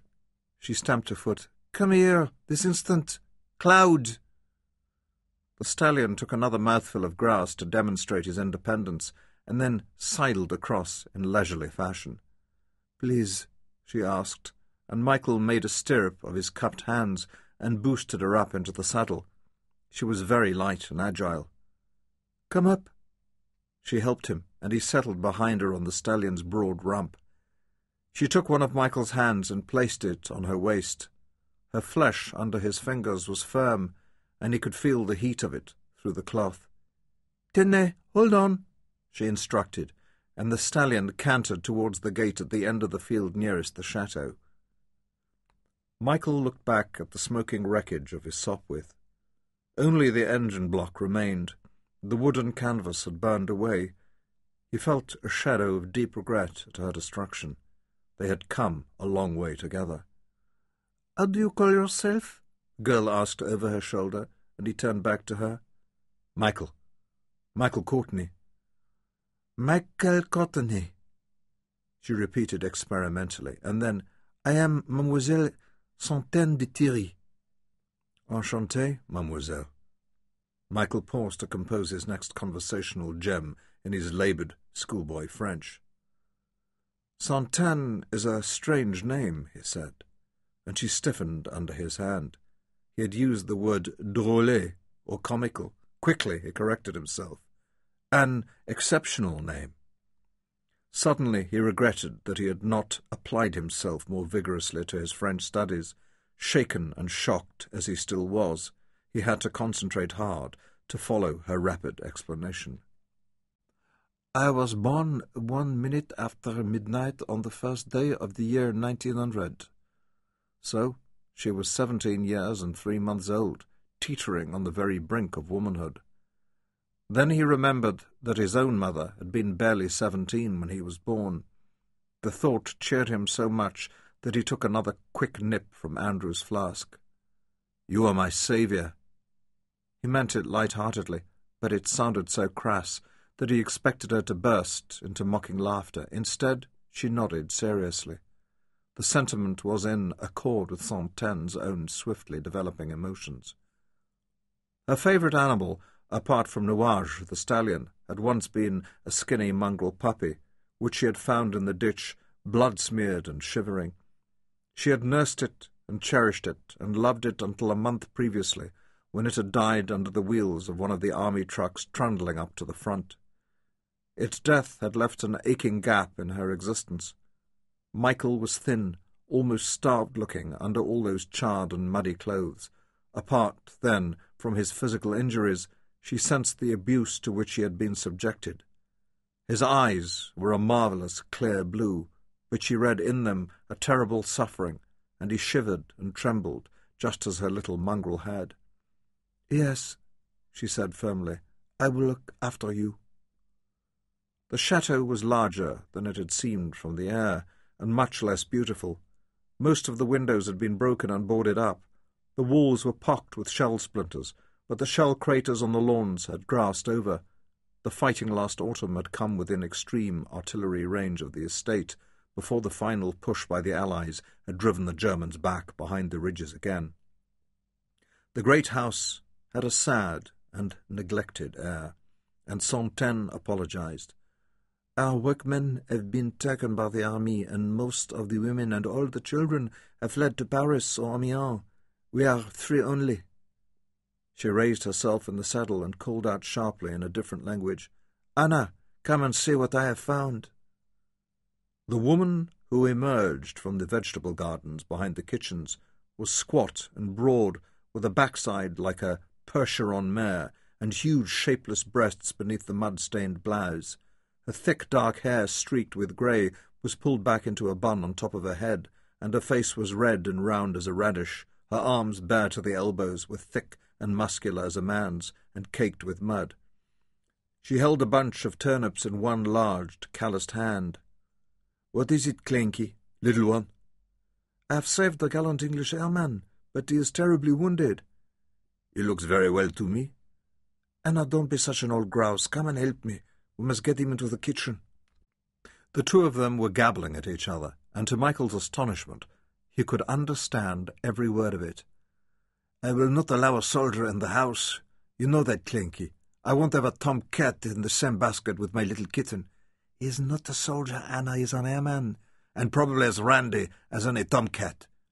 She used the word frise, and Santaine flashed at her. "You are a disgusting old woman. Now come and help me." Anna looked Michael over very carefully, and then conceded reluctantly. "He has nice eyes, but I still don't trust him." "Oh, all right, but if he's so much as—" "Mevrouw," Michael spoke for the first time, "your virtue is safe with me. I give you my solemn word. Ravishing as you are, I will control myself." Santaine swiveled in the saddle to stare at him, and Anna reeled back with shock and then guffawed with delight. "He speaks Flemish!" "You speak Flemish?" Santaine echoed the accusation. "It's not Flemish," Michael denied. "It's Afrikaans, South African Dutch." "It's Flemish," Anna told him as she came forward, "and anybody who speaks Flemish is welcome in this house." She reached up to Michael. "Be careful," Santaine told her anxiously. "His shoulder." She slipped to the ground, and between the two of them they held Michael down and led him to the door of the kitchen. A dozen chefs could have prepared a banquet for 500 guests in this kitchen, but there was only a tiny wood fire burning in one of the ranges, and they seated Michael on a stool in front of it. "Get some of your famous ointment," Santaine ordered, and Anna hurried away. "You are Flemish?" Michael asked. He was delighted the language barrier had evaporated. No. Santaine was busy with an enormous pair of shears, snipping away the charred remnants of the shirt from his burns. "Anna is from the north. She was my nurse when my mother died, and now she thinks she is my mother and not just a servant. She taught me the language in the cradle." "But you? Where did you learn it?" "Where I come from, everybody speaks it." "I'm glad," she said, and he was not sure what she meant, for her eyes were lowered to her task. "I look for you every morning," he said softly. "We all do." when we fly." She said nothing, but he saw her cheeks turn that lovely dusky pink colour again. "We call you our good luck angel. L'ange du bonheur," and she laughed. "I call you le petit jaune, that little yellow one," she answered. The yellow Sopwith. Michael felt a surge of elation. She knew him as an individual, and she went on, "All of you.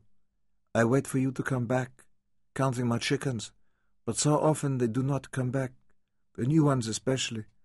Then I cry for them and pray, but you and the green one always come home. Then I'll rejoice for you." "You are kind," he started, but Anna bustled back from the pantry, carrying a stone jar that smelled of turpentine, and the mood was spoiled. "Where is Papa?" Santin demanded. "In the basement. Sing to the animals." "We have to keep the livestock in the cellars," Santin explained as she went to the head of the stone stairs. "Otherwise the soldiers steal the chickens and geese and even the milch cows. I had to fight to keep Nuage even." She yelled down the stairs, "Papa, where are you?" There was a muffled response from below, and Santin called again, "We need a bottle of cognac." And then her tone became admonitive. "Unopened, Papa. It is not a social need but a medical one. Not for you, but for our patient. Here." Santin tossed a bunch of keys down the stairs, and minutes later there was a heavy tread, and a large, shaggy man with a full belly shambled into the kitchen with a cognac bottle held like an infant to his chest. He had the same dense bush of kinky hair, Santin, but it was woven with grey strands and hung forward onto his forehead. His moustaches were wide and beeswaxed into impressive spikes, and he peered at Michael through a single dark, glittering eye. The other eye was covered by a piratical black cloth patch. "Who is this?" he demanded. "An English airman." The scowl abated. "A fellow warrior," he said. "A comrade in arms, another destroyer of the cursed Boche." "You have not destroyed a Boche for over 40 years, Anna reminded him without looking up from Michael's burns, but he ignored her and advanced on Michael, opening his arms, like a bear, to envelop him. "Papa, be careful, he is wounded." "Wounded?" cried Papa. "Cognac!" As though the two words were linked, and he found 2 heavy glass tumblers and placed them on the kitchen table, breathed on them with a decidedly garlicky breath, wiped them on his coat-tails, and cracked the red wax from the neck of the bottle. "Papa, you are not wounded," Santin told him severely as he filled both tumblers up to the brim. "I would not insult a man of Sir Gervais' valour by asking him to drink alone." He brought one tumbler to Michael. "Comte Louis de Thierry, at your service, monsieur." "Captain Michael Courtney, Royal Flying Corps." "À votre santé, capitaine." "À la vôtre, monsieur le comte." The comte drank with undisguised relish, then sighed and wiped his magnificent dark moustaches on the back of his hand, and spoke to Anna. "Proceed with the treatment, woman." "This will sting," Anna warned, and for a moment Michael thought she meant the cognac, but she took a handful of the ointment from the stone jar and slapped it onto the open burns. Michael let out an anguished whinny and tried to rise, but Anna held him down with one huge, red, work-chafed hand. "Bind it up," she ordered Santin, and as the girl wound on the bandages, the agony faded and became a comforting warmth. "It feels better," Michael admitted. "Of course it does," Anna told him comfortably. "My ointment is famous for everything from smallpox to piles." "So is my cognac," murmured the comte, and recharged both tumblers.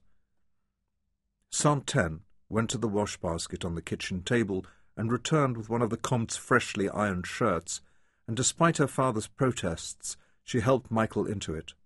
Then, as she was fashioning a sling for his injured arm, there was the buzzing clatter of an engine outside the kitchen windows, and Michael caught a glimpse of a familiar figure of an equally familiar motorcycle skidding to a halt in a spray of gravel. The engine spluttered and hiccuped into silence, and a voice called agitatedly, "Michael, my boy, where are you?" The door burst open and admitted Lord Andrew Killigrew in tam o' shanter, followed closely by a young officer in the uniform of the Royal Medical Corps. "Thank God, there you are. Panic not, I brought you a sawbones." Andrew pulled the doctor to Michael's stool, and then, with relief and a shade of pique in his voice, "You seem to be doing well without us, I'll say that for you.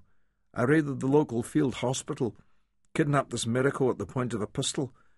Been eating my heart out about you, but here you are, with a glass in your hand, and—" Andrew broke off and looked at Santan for the first time, and forgot all about Michael's condition. He swept the tam o' shanter from his head. "It's true," he declaimed in perfect sonorous French, rolling his R's in true Gallic fashion. "Angels do indeed walk the earth." "Go to your room immediately, child," Anna snapped, and her face screwed up like one of those fearsome carved dragons that guard the entrance to Chinese temple. "I am not a child." Santan gave her an equally ferocious glare, then recomposed her features as she turned to Michael. "What does he call you his boy? You are much older than he is?" "He's Scots," Michael explained, already ridden by jealousy, "and the Scots are all mad. Also, he has a wife and 4 children." "That is a filthy lie," Andrew protested. "The children, yes, I admit to them, poor wee bairns, but no wife, definitely no wife." "Écossais," murmured the Comte, "great warriors and great drinkers." Then, in reasonable English, "May I offer you a little cognac, monsieur?" They were descending into a babble of languages, crossing from one to the other in mid-sentence. "Will somebody kindly introduce me to this paragon among men, that I may accept his fulsome offer?" "Le Comte de Thierry, I have the honour to present Lord Andrew Killigrew." Michael waved them together, and they shook hands. "Tiens, a genuine English, my lord." "Scots, my dear fellow, big difference." He saluted the Comte with a tumbler. "Enchanted, I'm sure. And this beautiful young lady is your daughter. The resemblance— beautiful—" "Santan," Anna interposed, "take your horse to the stable and groom him." Santan ignored her and smiled at Andrew. The smile stopped even his banter. He stared at her, for the smile transformed her. It seemed to glow through her skin like a lamp through alabaster, and it lit her teeth and sparkled in her eyes like sunlight in a crystal jar of dark honey. "I think I should have a look at our patient." The young army doctor broke the spell and stepped forward to unwrap Michael's bandages. Anna understood the gesture, if not the words, and she interposed her bulk between them. "Tell him, if he touches my work, I will break his arm." "Your services are not required, I'm afraid," Michael translated for the doctor. "Have a cognac," Andrew consoled him. "It's not bad stuff, not bad at all." "You are a landowner, my lord?" the Comte asked Andrew with subtlety. "Of course." "Bien sûr." Andrew made an expansive gesture, which portrayed thousands of acres and at the same time brought his glass within range of where the Comte was filling the doctor's glass. The Comte topped him up, and Andrew repeated, "Of course, the family estates, you understand?" "Ah!" The Comte's single eye glittered as he glanced across at his daughter. "Your deceased wife has left you with 4 children?" He had not followed the earlier exchange all that clearly. "No children, no wife." "My humorous friend," Andrew indicated Michael. "He likes to make jokes, very bad English jokes." "Ha!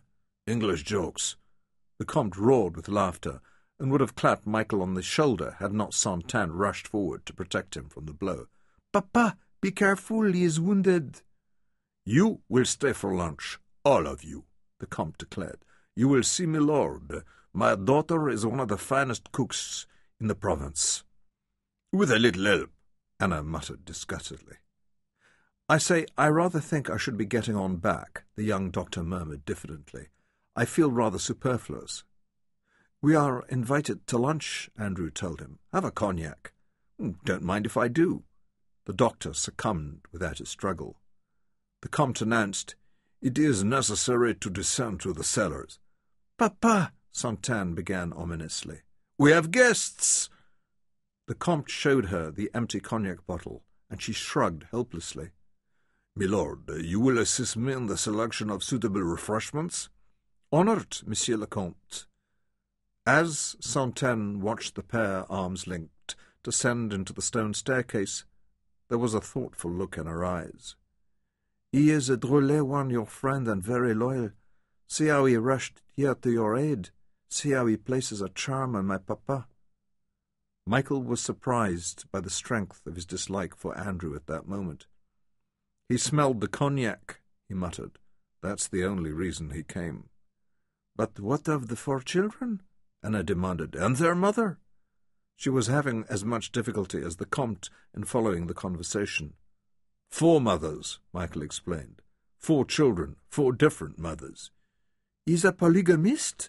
Anna swelled with shock and affront, and her face went a shade redder. "No, no," Michael assured her. "You heard him deny it. He is a man of honour. He would not do such a thing. He is married to none of them." Michael felt not a qualm. He had to have an ally somewhere in the family. But at that moment the happy pair returned from the cellars laden with black bottles. "Aladdin's cave," Andrew rejoiced. "The Comte has got it filled with good stuff." He placed a 6 bottles on the kitchen table in front of Michael. "Look at this. 30 years old, if it's a day." Then he peered closely at Michael. "You look awful, old boy. Death warmed up." "Thanks." Michael grinned at him thinly. "You are so kind." "Natural brotherly concern." Andrew struggled to draw the cork from one of the bottles and dropped his voice to a conspiratorial whisper. "By God, isn't she a corker?" He glanced across the kitchen to where the women were at work over the big copper pot. "I'd rather feel her than feel sick, what?" Michael's dislike for Andrew turned to active hatred. "I find that remark utterly revolting," he said. "To talk like that about a young girl, so innocent, so fine, so... Michael stuttered into silence, and Andrew held his head on one side and peered at him, wonderingly. "Michael, my boy, this is worse than just a few burns and bruises, I'm afraid. He's going to need intensive treatment." He filled a glass. "To start with, I prescribe a liberal dose of this excellent claret." At the head of the table, the Comte had the cork out of another of the bottles and refilled the doctor's glass. "A toast!" he cried.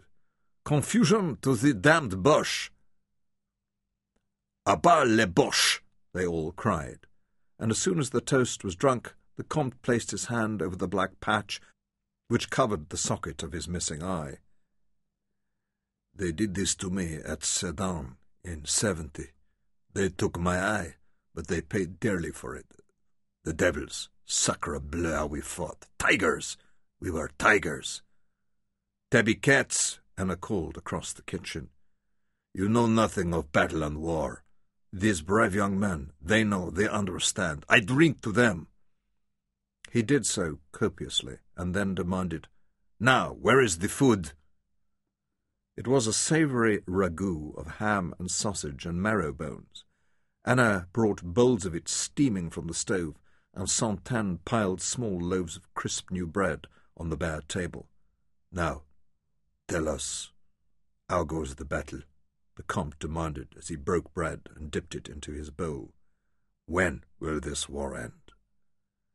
"Let us not spoil the good food." Andrew waved the question away, but with crumbs and gravy on his moustache, the Comte insisted. "What of a new Allied offensive?" "It will be in the west, on the Somme River again. It is there that we have to break the German lines." It was Michael who answered. He spoke with quiet authority, so that almost immediately he had their attention. Even the 2 women came from the stove, and Santaine slipped onto the bench beside Michael, turning serious eyes up to him as she struggled to understand the English conversation. "How do you know all this?" the Comte interrupted. "His uncle is a general," Andrew explained. "A general?" The Comte looked at Michael with new interest. "Santaine, do you not see that our guest is in difficulty?" And while Anna gruffed and scowled, Santaine leaned over Michael's bowl and cut the meat into manageable portions, so that he could eat with one hand. "Go on," Continue, the Comte urged Michael. What then? General Haig will pivot right. This time he will succeed in cutting across the German rear and roll up their line. Ha! So we are secure here. The Comte reached for the claret bottle, but Michael shook his head. I'm afraid not. Not entirely, anyway. This section of the line is being stripped of reserves. Regimental fronts of the lines are being reduced to battalion strength. Everything that can be spared is being moved to take part in a new push across the Somme. The Comte looked alarmed. That is criminal folly. Surely the Germans will counter-attack here to try and reduce pressure on their front at the Somme. The line here, it will not hold? Santen asked anxiously, and involuntarily glanced up at the kitchen windows. From where they sat, they could see the ridges on the horizon. Michael hesitated.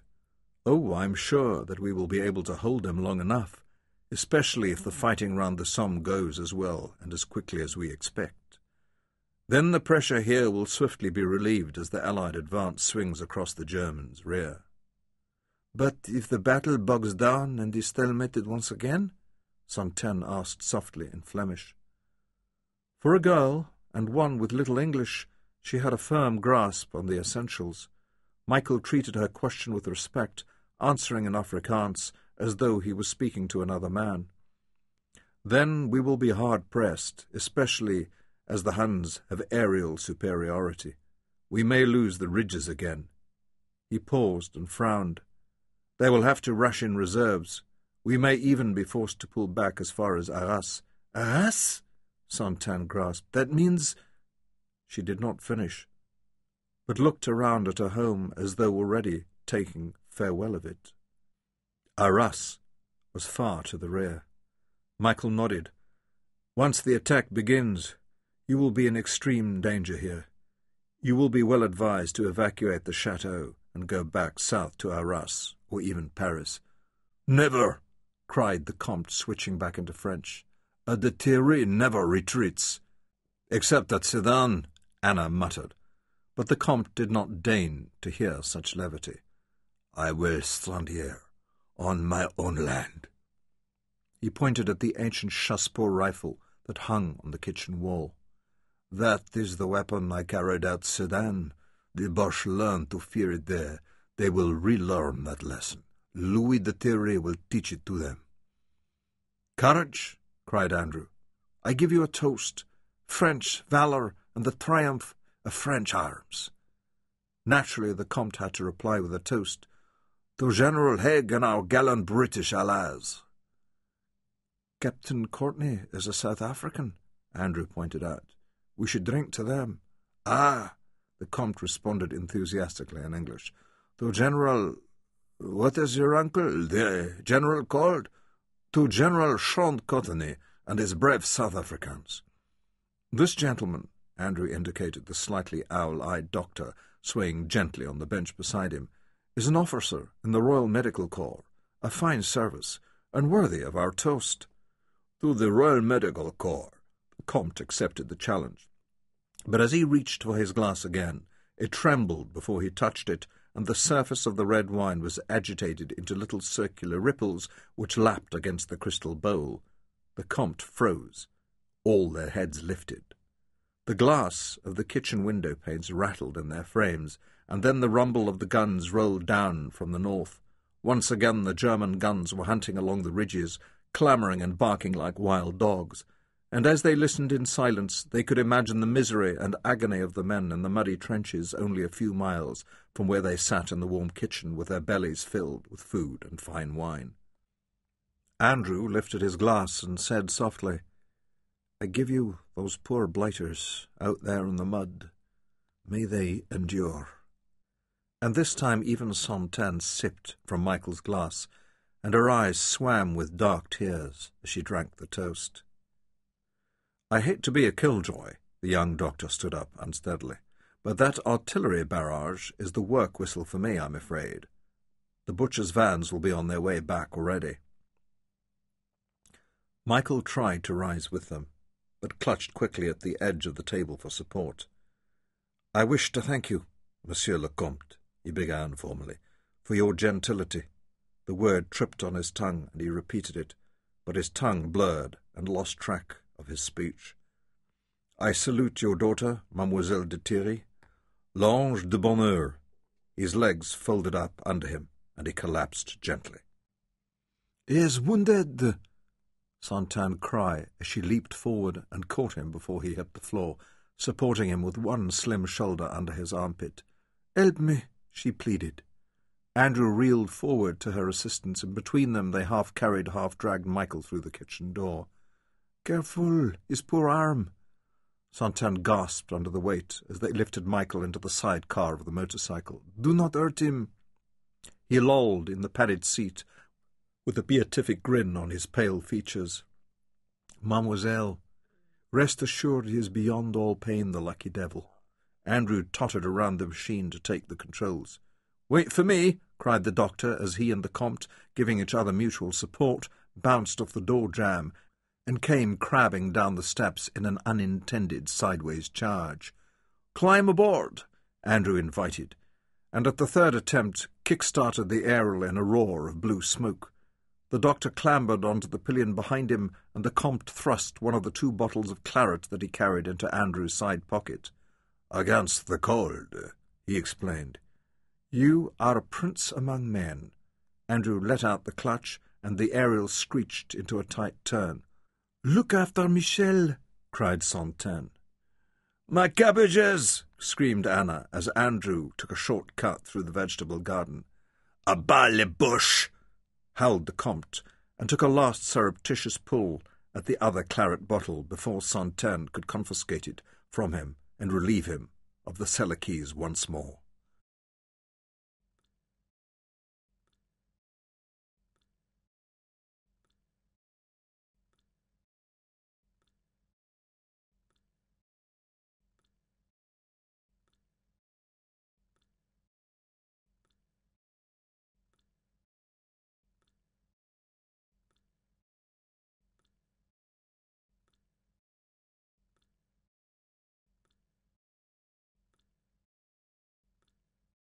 At the end of the long drive that led down from the chateau, Andrew braked the motorcycle, and then, at a more sedate pace, joined the pathetic little procession that was trickling back from the ridges along the muddy, rutted main road. The butchers' vans, as the field ambulances were irreverently known, were heavily loaded with the fruits of the renewed German bombardment. They chugged through the muddy puddles, with the racks of canvas stretchers and the open backs swaying and lurching to each bump. The blood from the wounded men and the upper tiers soaked through the canvas and dripped onto those below. On the verges of the lane, little groups of walking wounded straggled back, their rifles discarded, leaning on each other for support, lumpy field dressings strapped over their injuries, all their faces blank with suffering, their eyes dead of expression, their uniforms caked with mud and their movements mechanical beyond caring. Beginning to sober rapidly, the doctor climbed down off the pillion and selected the more seriously hurt men from the stream. They loaded 2 of them onto the pillion, one astride the petrol tank in front of Andrew, and 3 more into the sidecar with Michael. The doctor ran behind the overloaded aerial, pushing it through the mudholes, and he was completely sober when a mile up the road they reached the VAD hospital in a row of cottages at the entrance to the village of Morthom. He helped his newly acquired patients out of the sidecar and then turned back to Andrew. "Thanks. I needed that break." He glanced down at Michael, still passed out in the sidecar. "Look at him. We can't go on like this forever. Michael is just slightly pissed, that is all."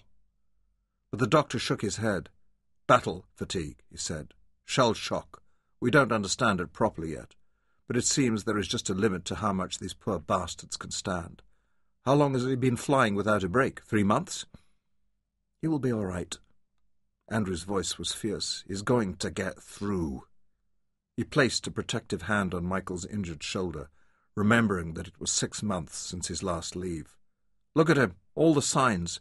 Thin as a starvation victim," the doctor went on, "twitching and trembling, those eyes, I'll bet he's showing unbalanced, illogical behaviour, sullen, dark moods alternating with mad, wild moods. Am I correct?" Andrew nodded reluctantly. "One minute he calls the enemy loathsome vermin and machine guns the survivors of crashed German aircraft, and the next they are gallant and worthy foes. He punched a newly arrived pilot last week for calling them Huns. Reckless bravery?" Andrew remembered the balloons that morning, but he did not answer the question. "What can we do?" he asked helplessly. The doctor sighed and shrugged and offered his hand. "Goodbye and good luck, Major." And as he turned away, he was already stripping off his jacket and rolling up his sleeves. At the entrance to the orchard, just before they reached the squadron's bivouac, Michael suddenly heaved himself upright in the sidecar, and with all the solemnity of a judge pronouncing the death sentence, said, "I'm about to be sick." Andrew braked the motorcycle off the road and held his head for him. "All that excellent claret," he lamented, "to say nothing of the Napoleon cognac. If there was only some way to save it." Having noisily unburdened himself, Michael slumped down again and said, just as solemnly, "I want you to know that I am in love." And his head flopped back as he passed out cold once more. Andrew sat on the aerial and drew the cork from the claret bottle with his teeth. "That definitely calls for a toast. Let's drink to your true love." He offered the bottle to the unconscious form beside him. "Not interested?" He drank from it himself, and when he lowered the bottle, he began, unaccountably and uncontrollably, to sob. He tried to choke back the tears. He had not wept since he was 6 years old, and then he remembered the young doctor's words. Unbalanced and illogical behaviour, and the tears overwhelmed him. They poured down his cheeks, and he did not even attempt to wipe them away. He sat on the driver's seat of the motorcycle, shaking with silent grief. "Michael, my boy," he whispered, "what is to become of us? We are doomed. There is no hope for us, Michael. No hope at all for any of us." And he covered his face with both hands and wept as though his heart was breaking. Michael awoke to the clatter of the tin tray as Biggs placed it beside his field cot. He groaned as he tried to sit up, but his injuries pulled him down again. "What time is it, Biggs?" "7:30, sir, and a lovely spring morning." "Biggs, for God's sake, why didn't you wake me? I've missed the dawn patrol." "No, we haven't, sir," Biggs murmured comfortably. "We've been grounded." "Grounded?" "Lord Killigrewen's orders. Grounded until further notice, sir." Biggs ladled sugar into the cocoa mug and stirred it. "High time, too, if I may be allowed to say so. We've flown 37 days straight." "Biggs, why do I feel so bloody?" "According to Lord Killigrewen, we were severely attacked by a bottle of cognac, sir." "Before that, I smashed up the old Flying Tortoise," Michael began to remember. "Spread her all over France, sir, like butter on toast," Biggs nodded. "But we got them, Biggs. Both of the blighters, sir." "The book paid out, I trust, Biggs? You didn't lose your money?" "We made a nice packet thanking you, Mr. Michael," and Biggs touched the other items on the cocoa tray. "Here's your loot." There was a neat sheaf of 5 £1 notes. 3 to 1, sir, plus your original stake." "You're entitled to 10% commission, Biggs." "Bless you, sir." 2 notes disappeared magically into Biggs's pocket. "Now, Biggs, what else have we here?" 4 aspirins, compliments of Lord Killigrewen." "He is flying, Biggs, of course." Gratefully, Michael swallowed the pills. "Of course, sir. They took off at dawn." "Who's his wingman?" "Mr. Banner, sir." "A new chum?" Michael brooded unhappily. "Lord Andrew will be all right, don't you worry, sir." "Yes, of course he will. And what's this?" Michael roused himself. "Keys to Lord Killigrewen's motorcycle, sir. He says as you are to give the Count his salams, whatever those may be, sir, and his tender admiration to the young lady." "Biggs, the aspirins had worked a miracle," Michael felt suddenly light and carefree and gay. His wounds no longer pulled and his head no longer ached. "Biggs," he repeated, "do you think you could lay out my number ones and give the brass buckles a lick and the boots a bit of a shine?" Biggs grinned at him fondly. "Going calling, are we, sir?" "That we are, Biggs. That we are." Santan woke in darkness and listened to the guns. They terrified her. She knew she would never become accustomed to that bestial, insensate storm that so impersonally dealt death and unspeakable injury, and she remembered the months of late summer the previous year when, for a brief period, the German batteries had been within range of the chateau. That was when they had abandoned the upper levels of the great house and moved below stairs. By then the servants had long since fled, all except Anna, of course, and the tiny cell that Santan now occupied had belonged to one of the maids. Their whole way of life had changed dramatically since the storm waves of war had swept over them. Though they had never kept the same grand style as some of the other leading families of the province, there had always been dinners and house parties and 20 servants to sustain them. But now their existence was almost as simple as had been that of their servants before the war. Santan threw off her forebodings with her bedclothes and ran down the narrow, stone-flagged corridor on bare feet. In the kitchen, Anna was at the stove, already feeding it with split oak. "I was on my way to you with a jug of cold water," said she gruffly, and Santan hugged her and kissed her until she smiled, and then went to warm herself in front of the stove. Anna poured boiling water into the copper basin on the floor, and then added cold. "Come along, mademoiselle," she ordered. "Oh, Anna, do I have to?" "Move." Reluctantly, Santan lifted the nightdress over her head and shivered as the cold raised a fine rash of goose pimples on her forearms and over her small rounded buttocks. "Hurry!" She stepped into the basin, and Anna knelt beside her and dunked a flannel. Her movements were methodical and businesslike as she soaped down Santan's body, starting at the shoulders and working to the fingertips of each arm, but she could not conceal the love and pride that softened her ugly red face. The child was delightfully formed, though perhaps her breasts and bottom were a little too small. Anna hoped to plump them out with a good starchy diet, once that was freely obtainable again. Her skin was a smooth, buttery colour, where the sun had not touched it, though where it had been exposed it tended to take on a dark bronze sheen that Anna found most unsightly. "You must wear your gloves and long sleeves this summer," she scolded. "Brown is so ugly." "Do hurry up, Anna." Santan hugged her soapy breasts and shivered, and Anna lifted her arms one at a time and scrubbed the dense brushes of dark curly hair under them. The suds ran in long lacy lines down her lean flanks where the rack of her ribs showed through. "Don't be so rough," Santan wailed, and Anna examined her limbs critically. They were straight and long, though much too strong for a lady, all that riding and running and walking. Anna shook her head. "Oh, what now?" Santan demanded. "You are as hard as a boy. Your belly is too muscular for having babies." Anna ran the flannel down her body. "Ouch! Stay still. You don't want to smell like a goat, do you?" "Anna, don't you just love blue eyes?" Anna grunted, knowing instinctively where the discussion was headed. "What color eyes would a baby have if its mother's eyes were brown and its father's a lovely shimmering blue?" Anna slapped her bottom with the flannel. "That is enough of that. Your father will not like that kind of talk." Santan did not take the threat seriously. She went on, dreamily. "Our men are so brave, don't you think, Anna? They must be the bravest men in the world." She became brisk. "Hurry, Anna, I'll be late to count my chickens."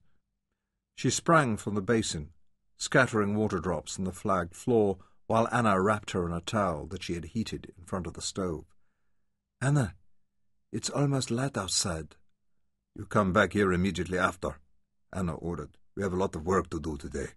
Your father has reduced us to a starvation level with his misplaced generosity." "We had to offer a meal to those gallant young airmen." Santen pulled on her clothes and sat on the stool to hook up her riding boots. "Don't go mooning off into the woods."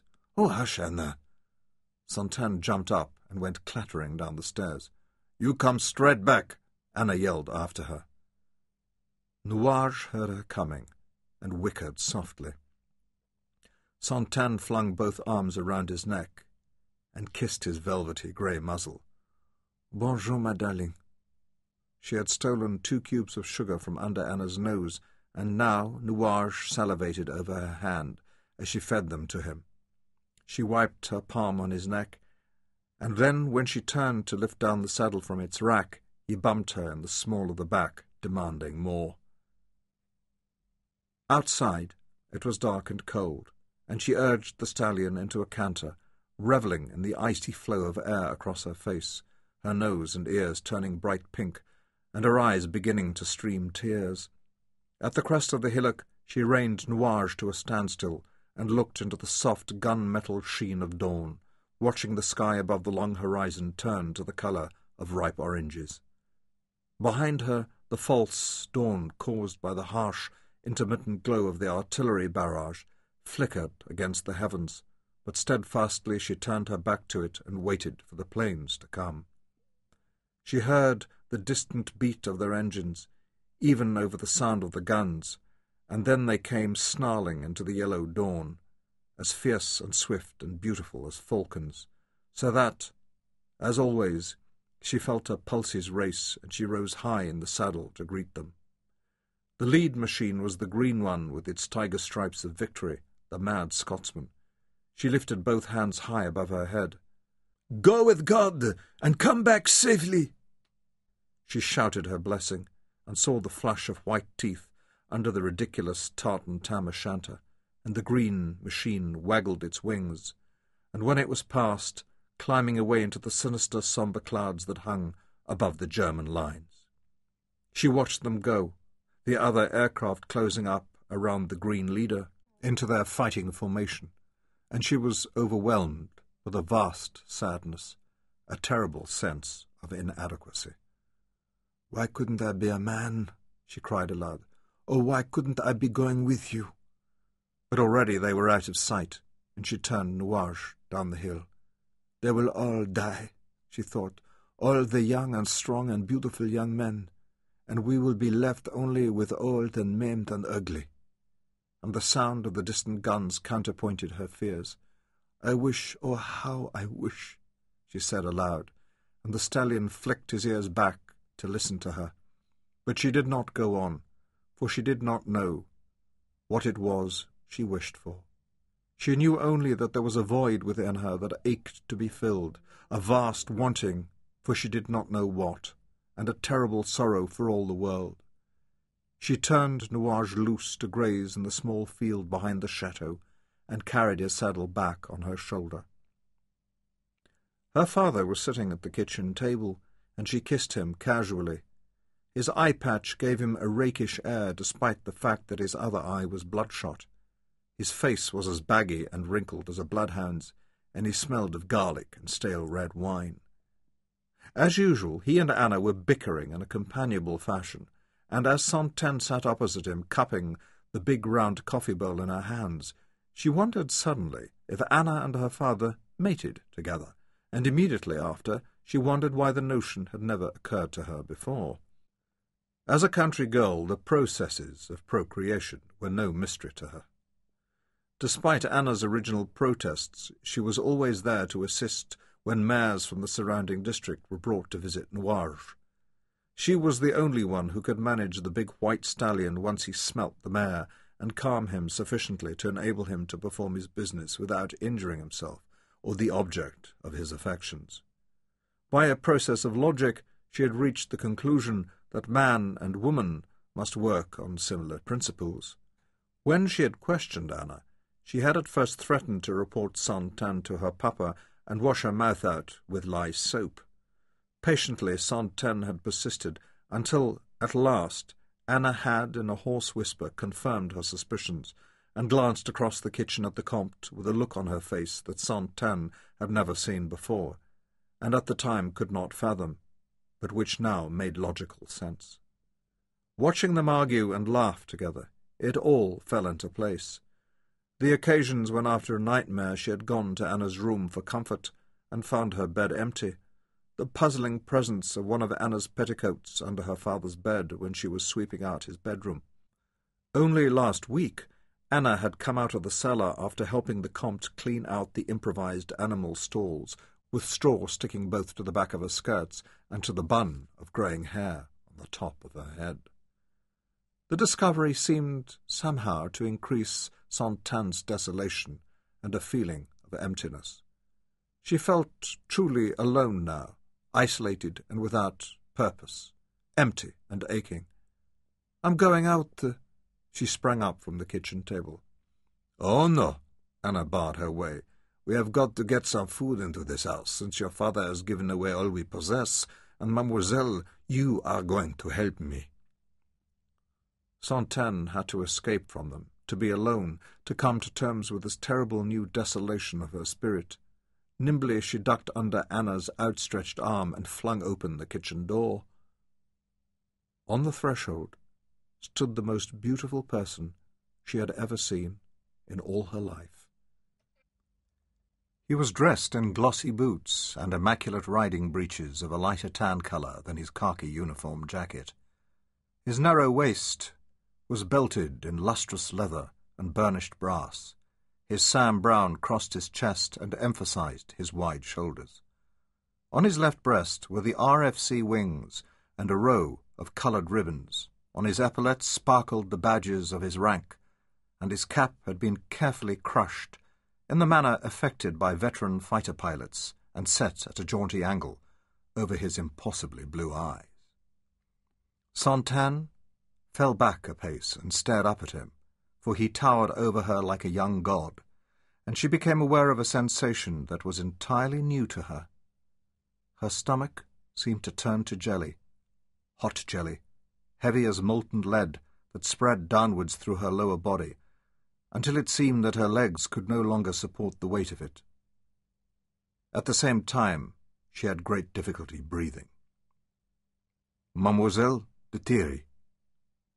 This vision of martial splendour spoke and touched the peak of his cap in salute. The voice was familiar, and she recognized the eyes, those cerulean blue eyes, and the man's left arm was supported by a narrow leather strap. "Michel!" Her voice was unsteady, and she corrected herself. "Captain Courtenay." And then she changed languages. "Mynheer Courtenay?"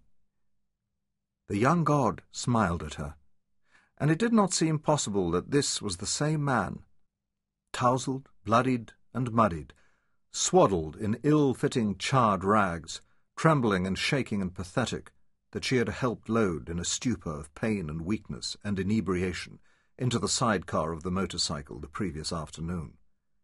When he smiled at her, Santin felt the world lurch beneath her feet. When it steadied, she realized that it had altered its orbit and was on a new track amongst the stars. Nothing would ever be the same again. "Entrez, monsieur." She fell back, and he stepped over the threshold.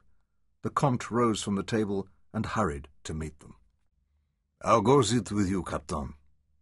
He took Michael's hand. "Your wounds?" "They are much better." "A little cognac would help them," the Comte suggested, and looked at his daughter slyly. Michael's stomach quailed at the suggestion, and he shook his head vehemently. "No," said Santin firmly, and turned to Anna. "We must see to the captain's dressing."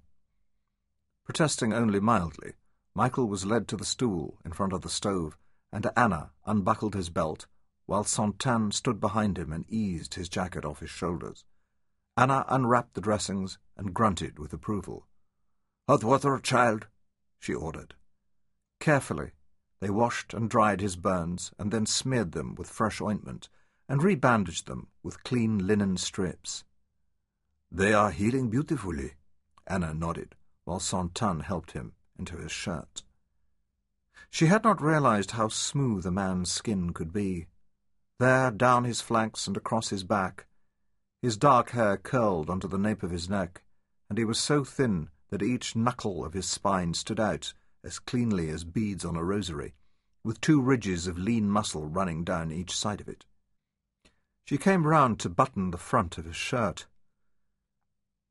"You are very gentle," he said softly, and she dared not look into his eyes lest she betray herself in front of Anna. His chest hair was thick and crisp and springy as she brushed it almost unintentionally with her fingertips, and the nipples on his flat, hard chest were dusky pink and tiny, yet they hardened and thrust out under her gaze, a phenomenon which both amazed and enchanted her. She had never dreamed that happened to men also. "Come, Santin," Anna chided her, and she started as she realized that she had been staring at his body. "I came to thank you," Michael said. "I didn't mean to make work for you." "It's no trouble." Santin still dared not look into his eyes. "Without your help, I might have burned to death." "No," Santin said with unnecessary emphasis. The idea of death and this marvellous creature was totally unacceptable to her. Now she looked at his face again at last, and it seemed that the summer sky showed through chinks in his skull, so blue were his eyes. "Santin, there is much work to do." Anna's tone was sharper still. "Let me help you," Michael cut in eagerly. "I have been grounded. I'm not allowed to fly." Anna looked dubious, but the Comte shrugged. "Another pair of hands we could use." "A small repayment," Michael insisted. "Your fine uniform." Anna was looking for excuses, and she glanced down at his glossy boots. "We have rubber boots and overalls," Santin cut in swiftly, and Anna threw up her hands in capitulation. Santin thought that even the blue serge d'armes, or denim as it was colloquially known, and black rubber boots looked elegant on Michael's tall, lean body as he descended to help the Comte muck out the animal stalls in the cellars. Santin and Anna spent the rest of the morning in the vegetable gardens, preparing the soil for the spring sowing. Every time Santin went down to the cellars on the flimsiest of excuses, she paused beside wherever Michael was working under the Comte's direction, and the 2 of them made halting and self-conscious conversation until Anna came down the staircase. "Where is the child now? Santin? What on earth are you doing?" As if she did not know. All 4 of them ate lunch in the kitchen. Omelettes flavoured with onions and truffles, cheese and brown bread, and a bottle of red wine over which Santin relented, but not enough to hand over the cellar keys to her father. She fetched it herself. The wine softened the mood. Even Anna took a glass of it and allowed Santin to do the same, and the talk became easy and unrestrained, punctuated with bursts of laughter. "Now, Captain," the Comte turned to Michael at last, with a calculating glitter in his single eye. "You and your family, what do you do in Africa?" "Farmers," Michael replied. "Tenant farmers?" the Comte probed cautiously. No, Michael laughed. "We farm our own lands." "Landowners?" The Comte's tone changed, for, as all the world knew, land was the only true form of wealth. "What size are your family estates?" "Well," Michael looked embarrassed, "quite large. You see, it is mostly held in a family company. My father and my uncle—" "Your uncle, the General?" the Comte prompted. "Yes, my Uncle Sean." 100 hectares? The Comte insisted. "A little more." Michael squirmed on the bench and fiddled with his bread roll. 200? The Comte looked so expectant that Michael could not evade him longer. "Altogether, if you take the plantations and the cattle ranches and some land we own in the north, it's about 40,000 hectares. 40,000? The Comte stared at him, and then repeated the question in English, so there could be no misunderstanding. 40,000. Michael nodded uncomfortably. It was only recently that he had begun to feel a little self-conscious about the extent of his family's worldly possessions. 40,000 hectares, the Comte breathed reverently, and then, and of course you have many brothers? Michael shook his head. No, unfortunately, I am an only son. Ha! said the Comte with transparent relief. Do not feel too badly about that. And patted his arm in a paternal gesture. The Comte shot a glance at his daughter, and for the first time recognized the expression on her face as she looked at the airman. Quite right, too, he thought comfortably. 40,000 hectares and an only son? His daughter was a Frenchwoman, and knew the value of a sou and a franc, sacre bleu. She knew it better than he did himself. He smiled lovingly across the table at her, a child in many ways, but a shrewd young Frenchwoman in others. Since the Comte's factor had fled to Paris, leaving the accounts and books of the estate in chaos, it had been Santin who had taken over the purse strings. The Comte had never bothered much with money anyway. For him, land would always remain the only true wealth, but his daughter was the clever one. She even counted the bottles in the cellar and the hams on the smoke rack. He took a mouthful of red wine and mused happily to himself. There would be few so eligible young men left after this slaughter, this charnel house, and 40,000 hectares. Chérie, he said, if the captain want to take the shotgun and get us a few fat pigeon, and you were to fill a basket with truffles, you might still find some. What the dinner we could have this evening. Santin clapped her hands with delight, but Anna glared at him in red-faced indignation across the table. Anna will go with you as chaperone, he said hastily. We don't want any unseeming scandal now, do we? Might as well sow a seed, he thought, if it wasn't already ripely germinating. 40,000 hectares. Merde!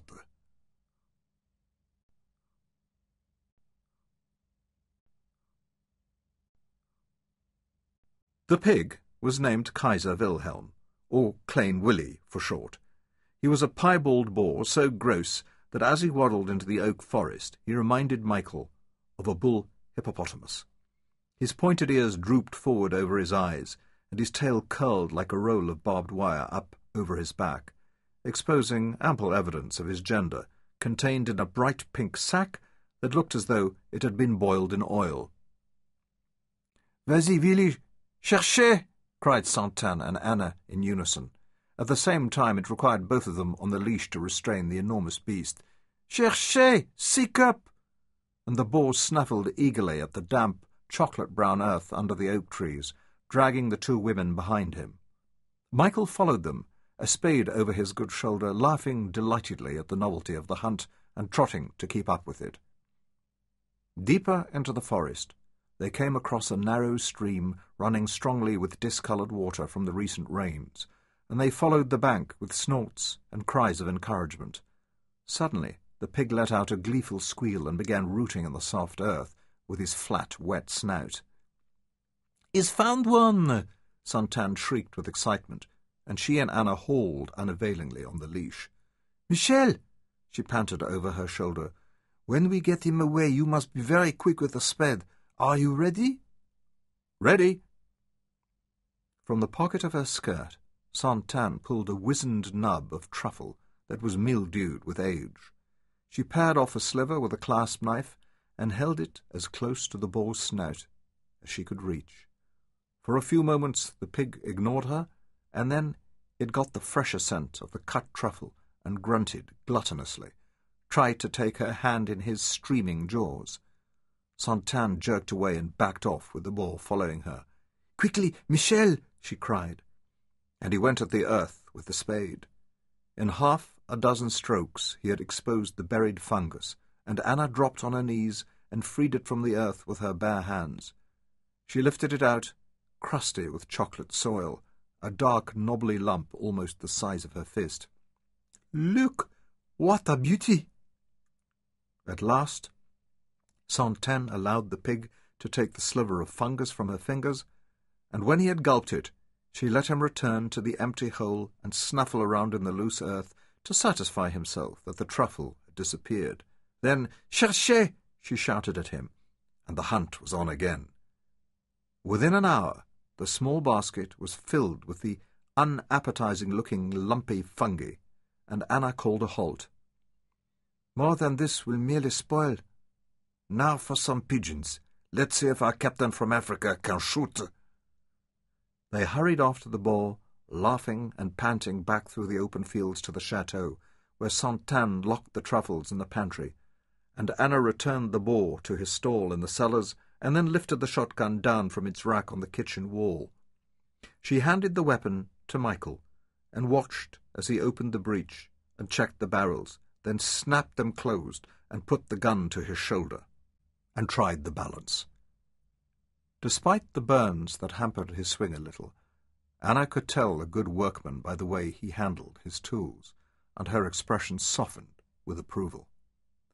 For Michael's part, he was surprised and then delighted to discover that the weapon was a venerable Holland and Holland. Only the English gunsmiths could fashion a barrel that would throw a perfectly even pattern of shot no matter how fast the gun was traversed. He nodded at Anna. "Excellent," and she handed him the canvas bag of cartridges. "I will show you a good place." Santin took his hand to lead him and then saw Anna's expression and dropped it hurriedly. "In the afternoon the pigeons come back to the woods," she explained. They skirted the edge of the forest, Santin leading and lifting her skirts over the mud puddles so that Michael had an occasional flash of her smooth white calves, and his pulse accelerated beyond the exertion of keeping up with her. On her short, stubby legs, Anna fell far behind, and they ignored her calls, the wet for me!" At the corner of the forest, in the angle of the T that the pilots used as the landmark for the return to the airfield, there was a sunken lane with high hedges on each side.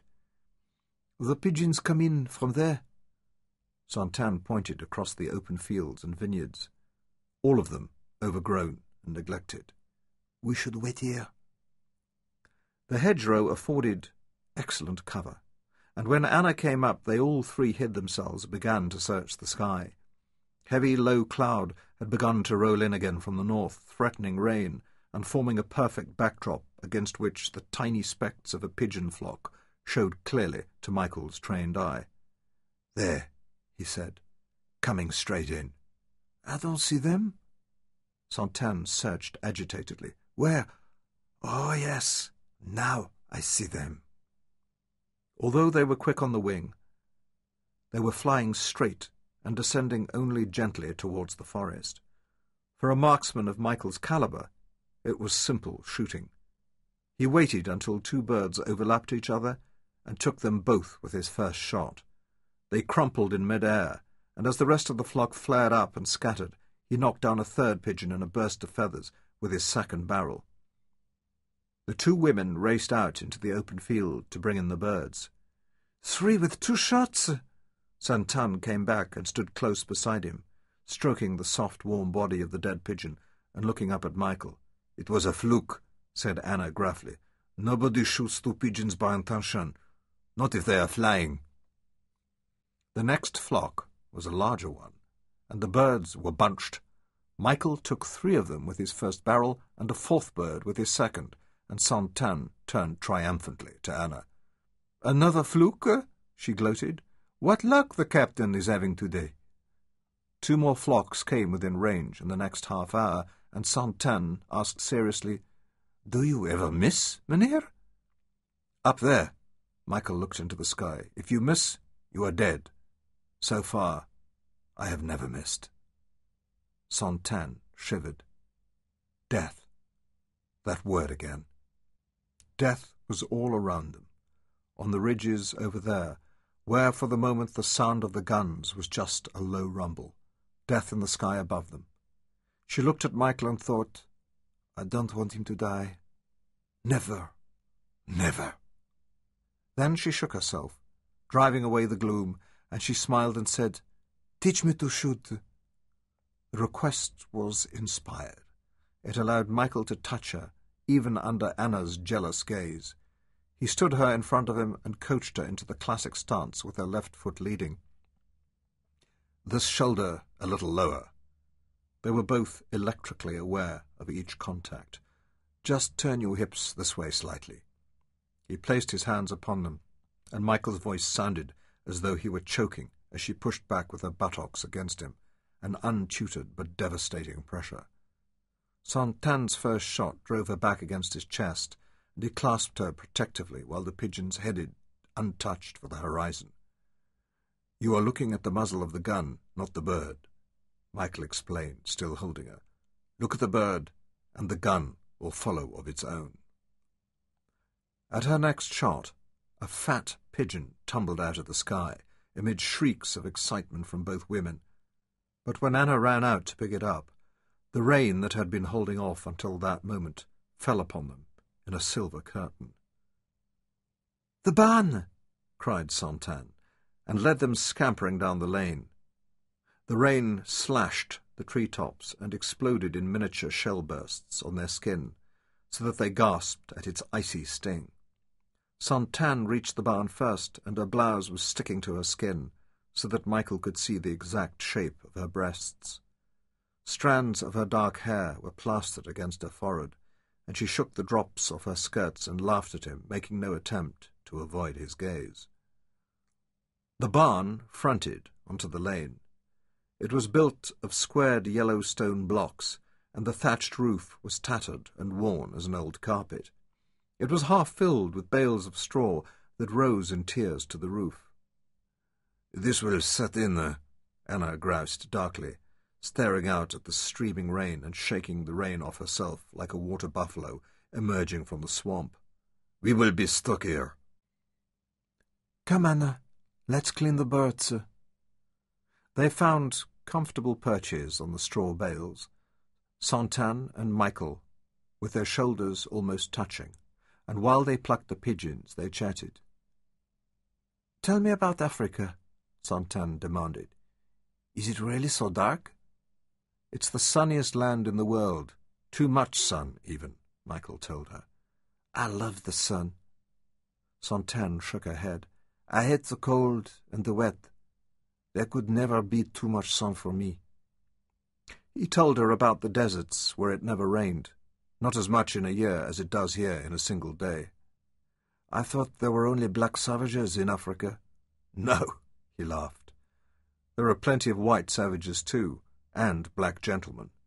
And he told her about the tiny yellow pygmies of the Ituri forests, tall as a man's waist, and the giant Watusi, who considered any man under 2 meters tall to be a pygmy, and those noble warriors of Zulu, who called themselves children of heaven. "You talk as though you love them," she accused. "The Zulu?" he asked, and then nodded. "Yes, I suppose I do. Some of them, anyway. Mbajane." "Mbajane?" She did not pronounce the name right. "A Zulu. He has been with my Uncle Sean since they were lads together." He used the Zulu word umfan and had to translate for her. "Tell me about the animals." Santan did not want him to stop talking. She could listen to his voice and his stories forever. "Tell me about the lions and the tigers." "No tigers," he smiled at her, "but plenty of lions." And even Anna's hands, busy with plucking the birds, stilled as she listened while Michael described a camp on the hunting veldt where he and his Uncle Sean had been besieged by a pride of lions, and had to stand by the horses' heads all night, protecting and soothing them, while the great pale cats prowled back and forth at the edge of the firelight, roaring and grunting, trying to drive the horses into the darkness, where they would have been easy prey. "Tell us about the elephants." And he told her about those sagacious beasts.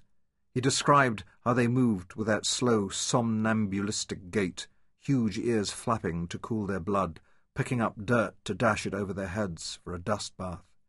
He told them about the intricate social structures of the elephant herds, how the old bulls avoided the uproar of breeding herds.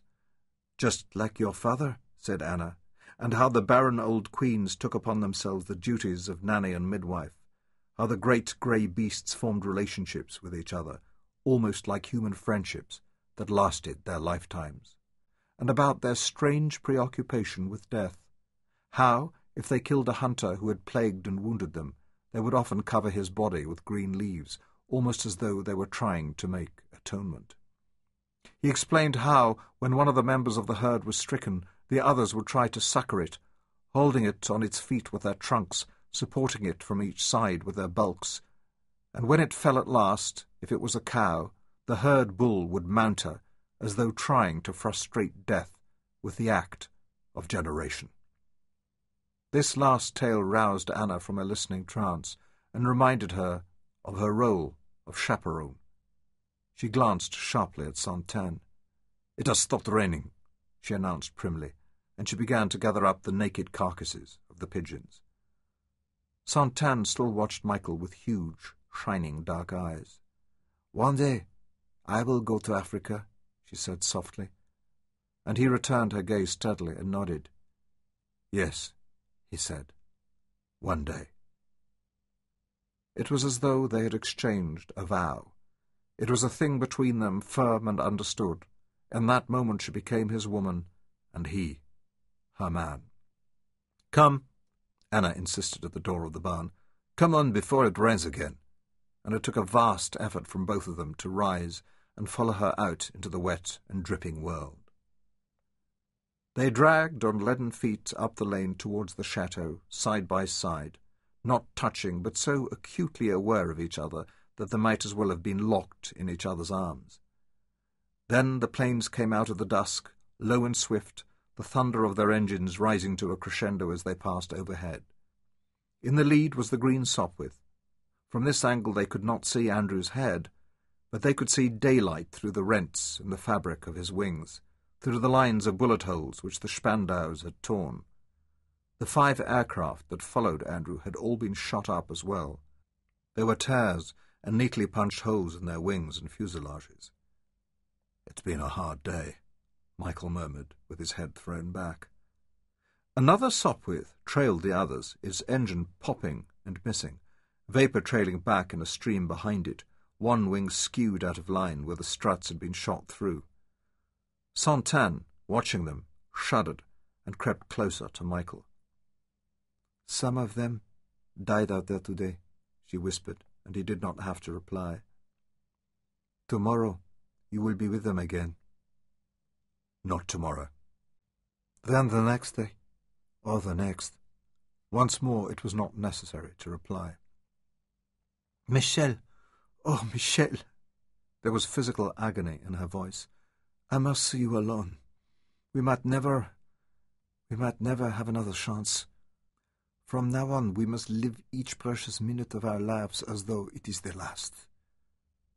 The shock of her words was like a blow to his body. He could not speak, and her own voice dropped. "The barn," she whispered. "When?" He found his voice, and it croaked in his own ears. "Tonight, before midnight. I will come as soon as I am able to. It will be cold." She looked directly into his face. Social conventions had been burned away in the furnace of war. "You must bring a blanket." She whirled and then ran to catch up with Anna, leaving Michael staring after her in a daze of disbelief and uncertain ecstasy.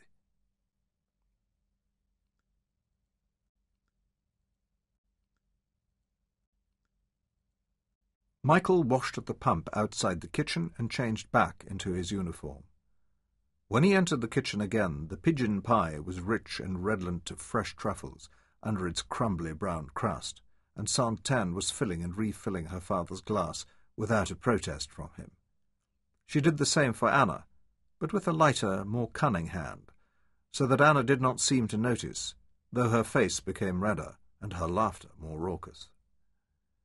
Santin placed Michael in charge of the His Master's Voice gramophone, her most prized possession, and made of it his duty to keep it fully wound up and change each of the wax discs as they ended. From the huge brass trumpet of the machine blared the recording of Toscanini conducting the La Scala orchestra in Verdi's Aida, filling the kitchen with glorious sound. When Santin brought his plate laden with pigeon pie to where he sat opposite the Comte, she touched the nape of Michael's neck, those dark, silky curls, and she purred in his ear as she leaned over him. "I love Aida. Don't you, Captain?" When the Comte questioned him closely on the production of his family estates, Michael found it difficult to concentrate on his replies. "We were growing a great deal of black wattle, but my father and uncle are convinced that after the war the motor car will completely supersede the horse, and therefore there will be a drastic reduction in the need for leather harness, and consequently the demand for wattle tanning." "What a great shame that the horse should have to give way to those noisy, stinky contraptions of the devil," the Comte sighed. "But they are right, of course. The petrol engine is the future." "We are replanting with pines and Australian blue gums, pit props for the gold mines and raw material for paper." "Quite right." "Then, of course, we have the sugar plantations and the cattle ranches. My uncle believes that soon there will be ships fitted with cold-rooms that will carry our beef to the world." The more the Comte listened, the more pleased he became. "Drink up, my boy," he urged Michael, as an earnest of his approval. "You have had hardly a drop. Is it not to your taste?" "Excellent, truly. However, le foie, my liver—" Michael clasped himself under the ribs, and the Comte made sounds of sympathy and concern. As a Frenchman he understood that most of the ills and woes of the world could be attributed to the malfunctions of that organ. "Not serious, but please don't let my little indisposition prevent you." Michael made a self-deprecating gesture, and obediently the Comte recharged his own glass. Having served the men, the two women brought their own plates to the table to join them. Santan sat beside her father and spoke little. Her head turned between the two men as though in dutiful attention, and Michael felt a light pressure on his ankle, and with a leap of his nerves realized that she had reached out with her foot beneath the table. He shifted, guiltily, under the Comte's scrutiny, not daring to look across at Santan. Instead, he made that nervous gesture of blowing on his fingertips, as though he had burned them on the stove, and he blinked his eyes rapidly. Santan's foot withdrew as secretly as it had advanced, and Michael waited 2 or 3 minutes before reaching out with his own. Then he found her foot and took it between both of his. From the corner of his eye he saw her start, and a flush of dark blood spread up her throat to her cheeks and ears. He turned to stare at her, so enchanted that he could not pull his eyes away from her face until the Comte raised his voice. "How many?" the Comte repeated with mild asperity, and guiltily Michael jerked his feet back. "I am sorry, I did not hear." "The captain is not well," Santan cut in quickly, and a little breathlessly. "His burns are not healed, and he has worked too hard today." "We should not keep him unnecessarily," Anna agreed with alacrity. "If he has finished his dinner—" Yes, Santan stood up. "We must let him go home to rest." The Comte looked truly distressed to be deprived of a drinking companion, until Santan reassured him. "Don't disturb yourself, Papa. You sit here and finish up your wine." Anna accompanied the couple out into the darkness of the kitchen yard, and stood close by, eagle-eyed and arms akimbo, while they said their shy goodbyes. She had taken just enough of the claret to dull the razor edge of her instincts, or she might have wondered why Santan was so eager to see Michael on to his motorcycle. "May I call upon you again, Mademoiselle de Thierry?" "If you wish, Captain." Anna's heart, softened by wine, went out to them. It took an effort to harden her resolve. "Goodbye, Mynheer," she said firmly. "This child will catch a chill. Come inside now, Santan." The Comte had found it imperative to wash down the claret with a fine de champagne or two. It cut the acidity of the wine, he explained seriously to Santan. It was, therefore, necessary for the two women to help him to bed. He made this rather perilous ascent, singing the march from Aida with more gusto than talent. When he reached his bed, he went down like a felled oak, flat upon his back. Santan took each of his legs in turn, straddled it, and pulled off the boot with her knees. "Bless you, my little one. Your papa loves you." Between them they sat him up and dropped his nightshirt over his head, then let him collapse back onto the bolster. His decency preserved by the nightshirt, they removed his breeches and rolled him into the bed. "My angels guard you to sleep, my pretty," the Comte mumbled, as they spread an eiderdown over him, and Anna blew out the candle. Under cover of darkness, Anna reached out and caressed the tousled, wiry brush of the Comte's head. She was rewarded by a reverberating snore, and followed Santin from the room, softly closing the door behind her.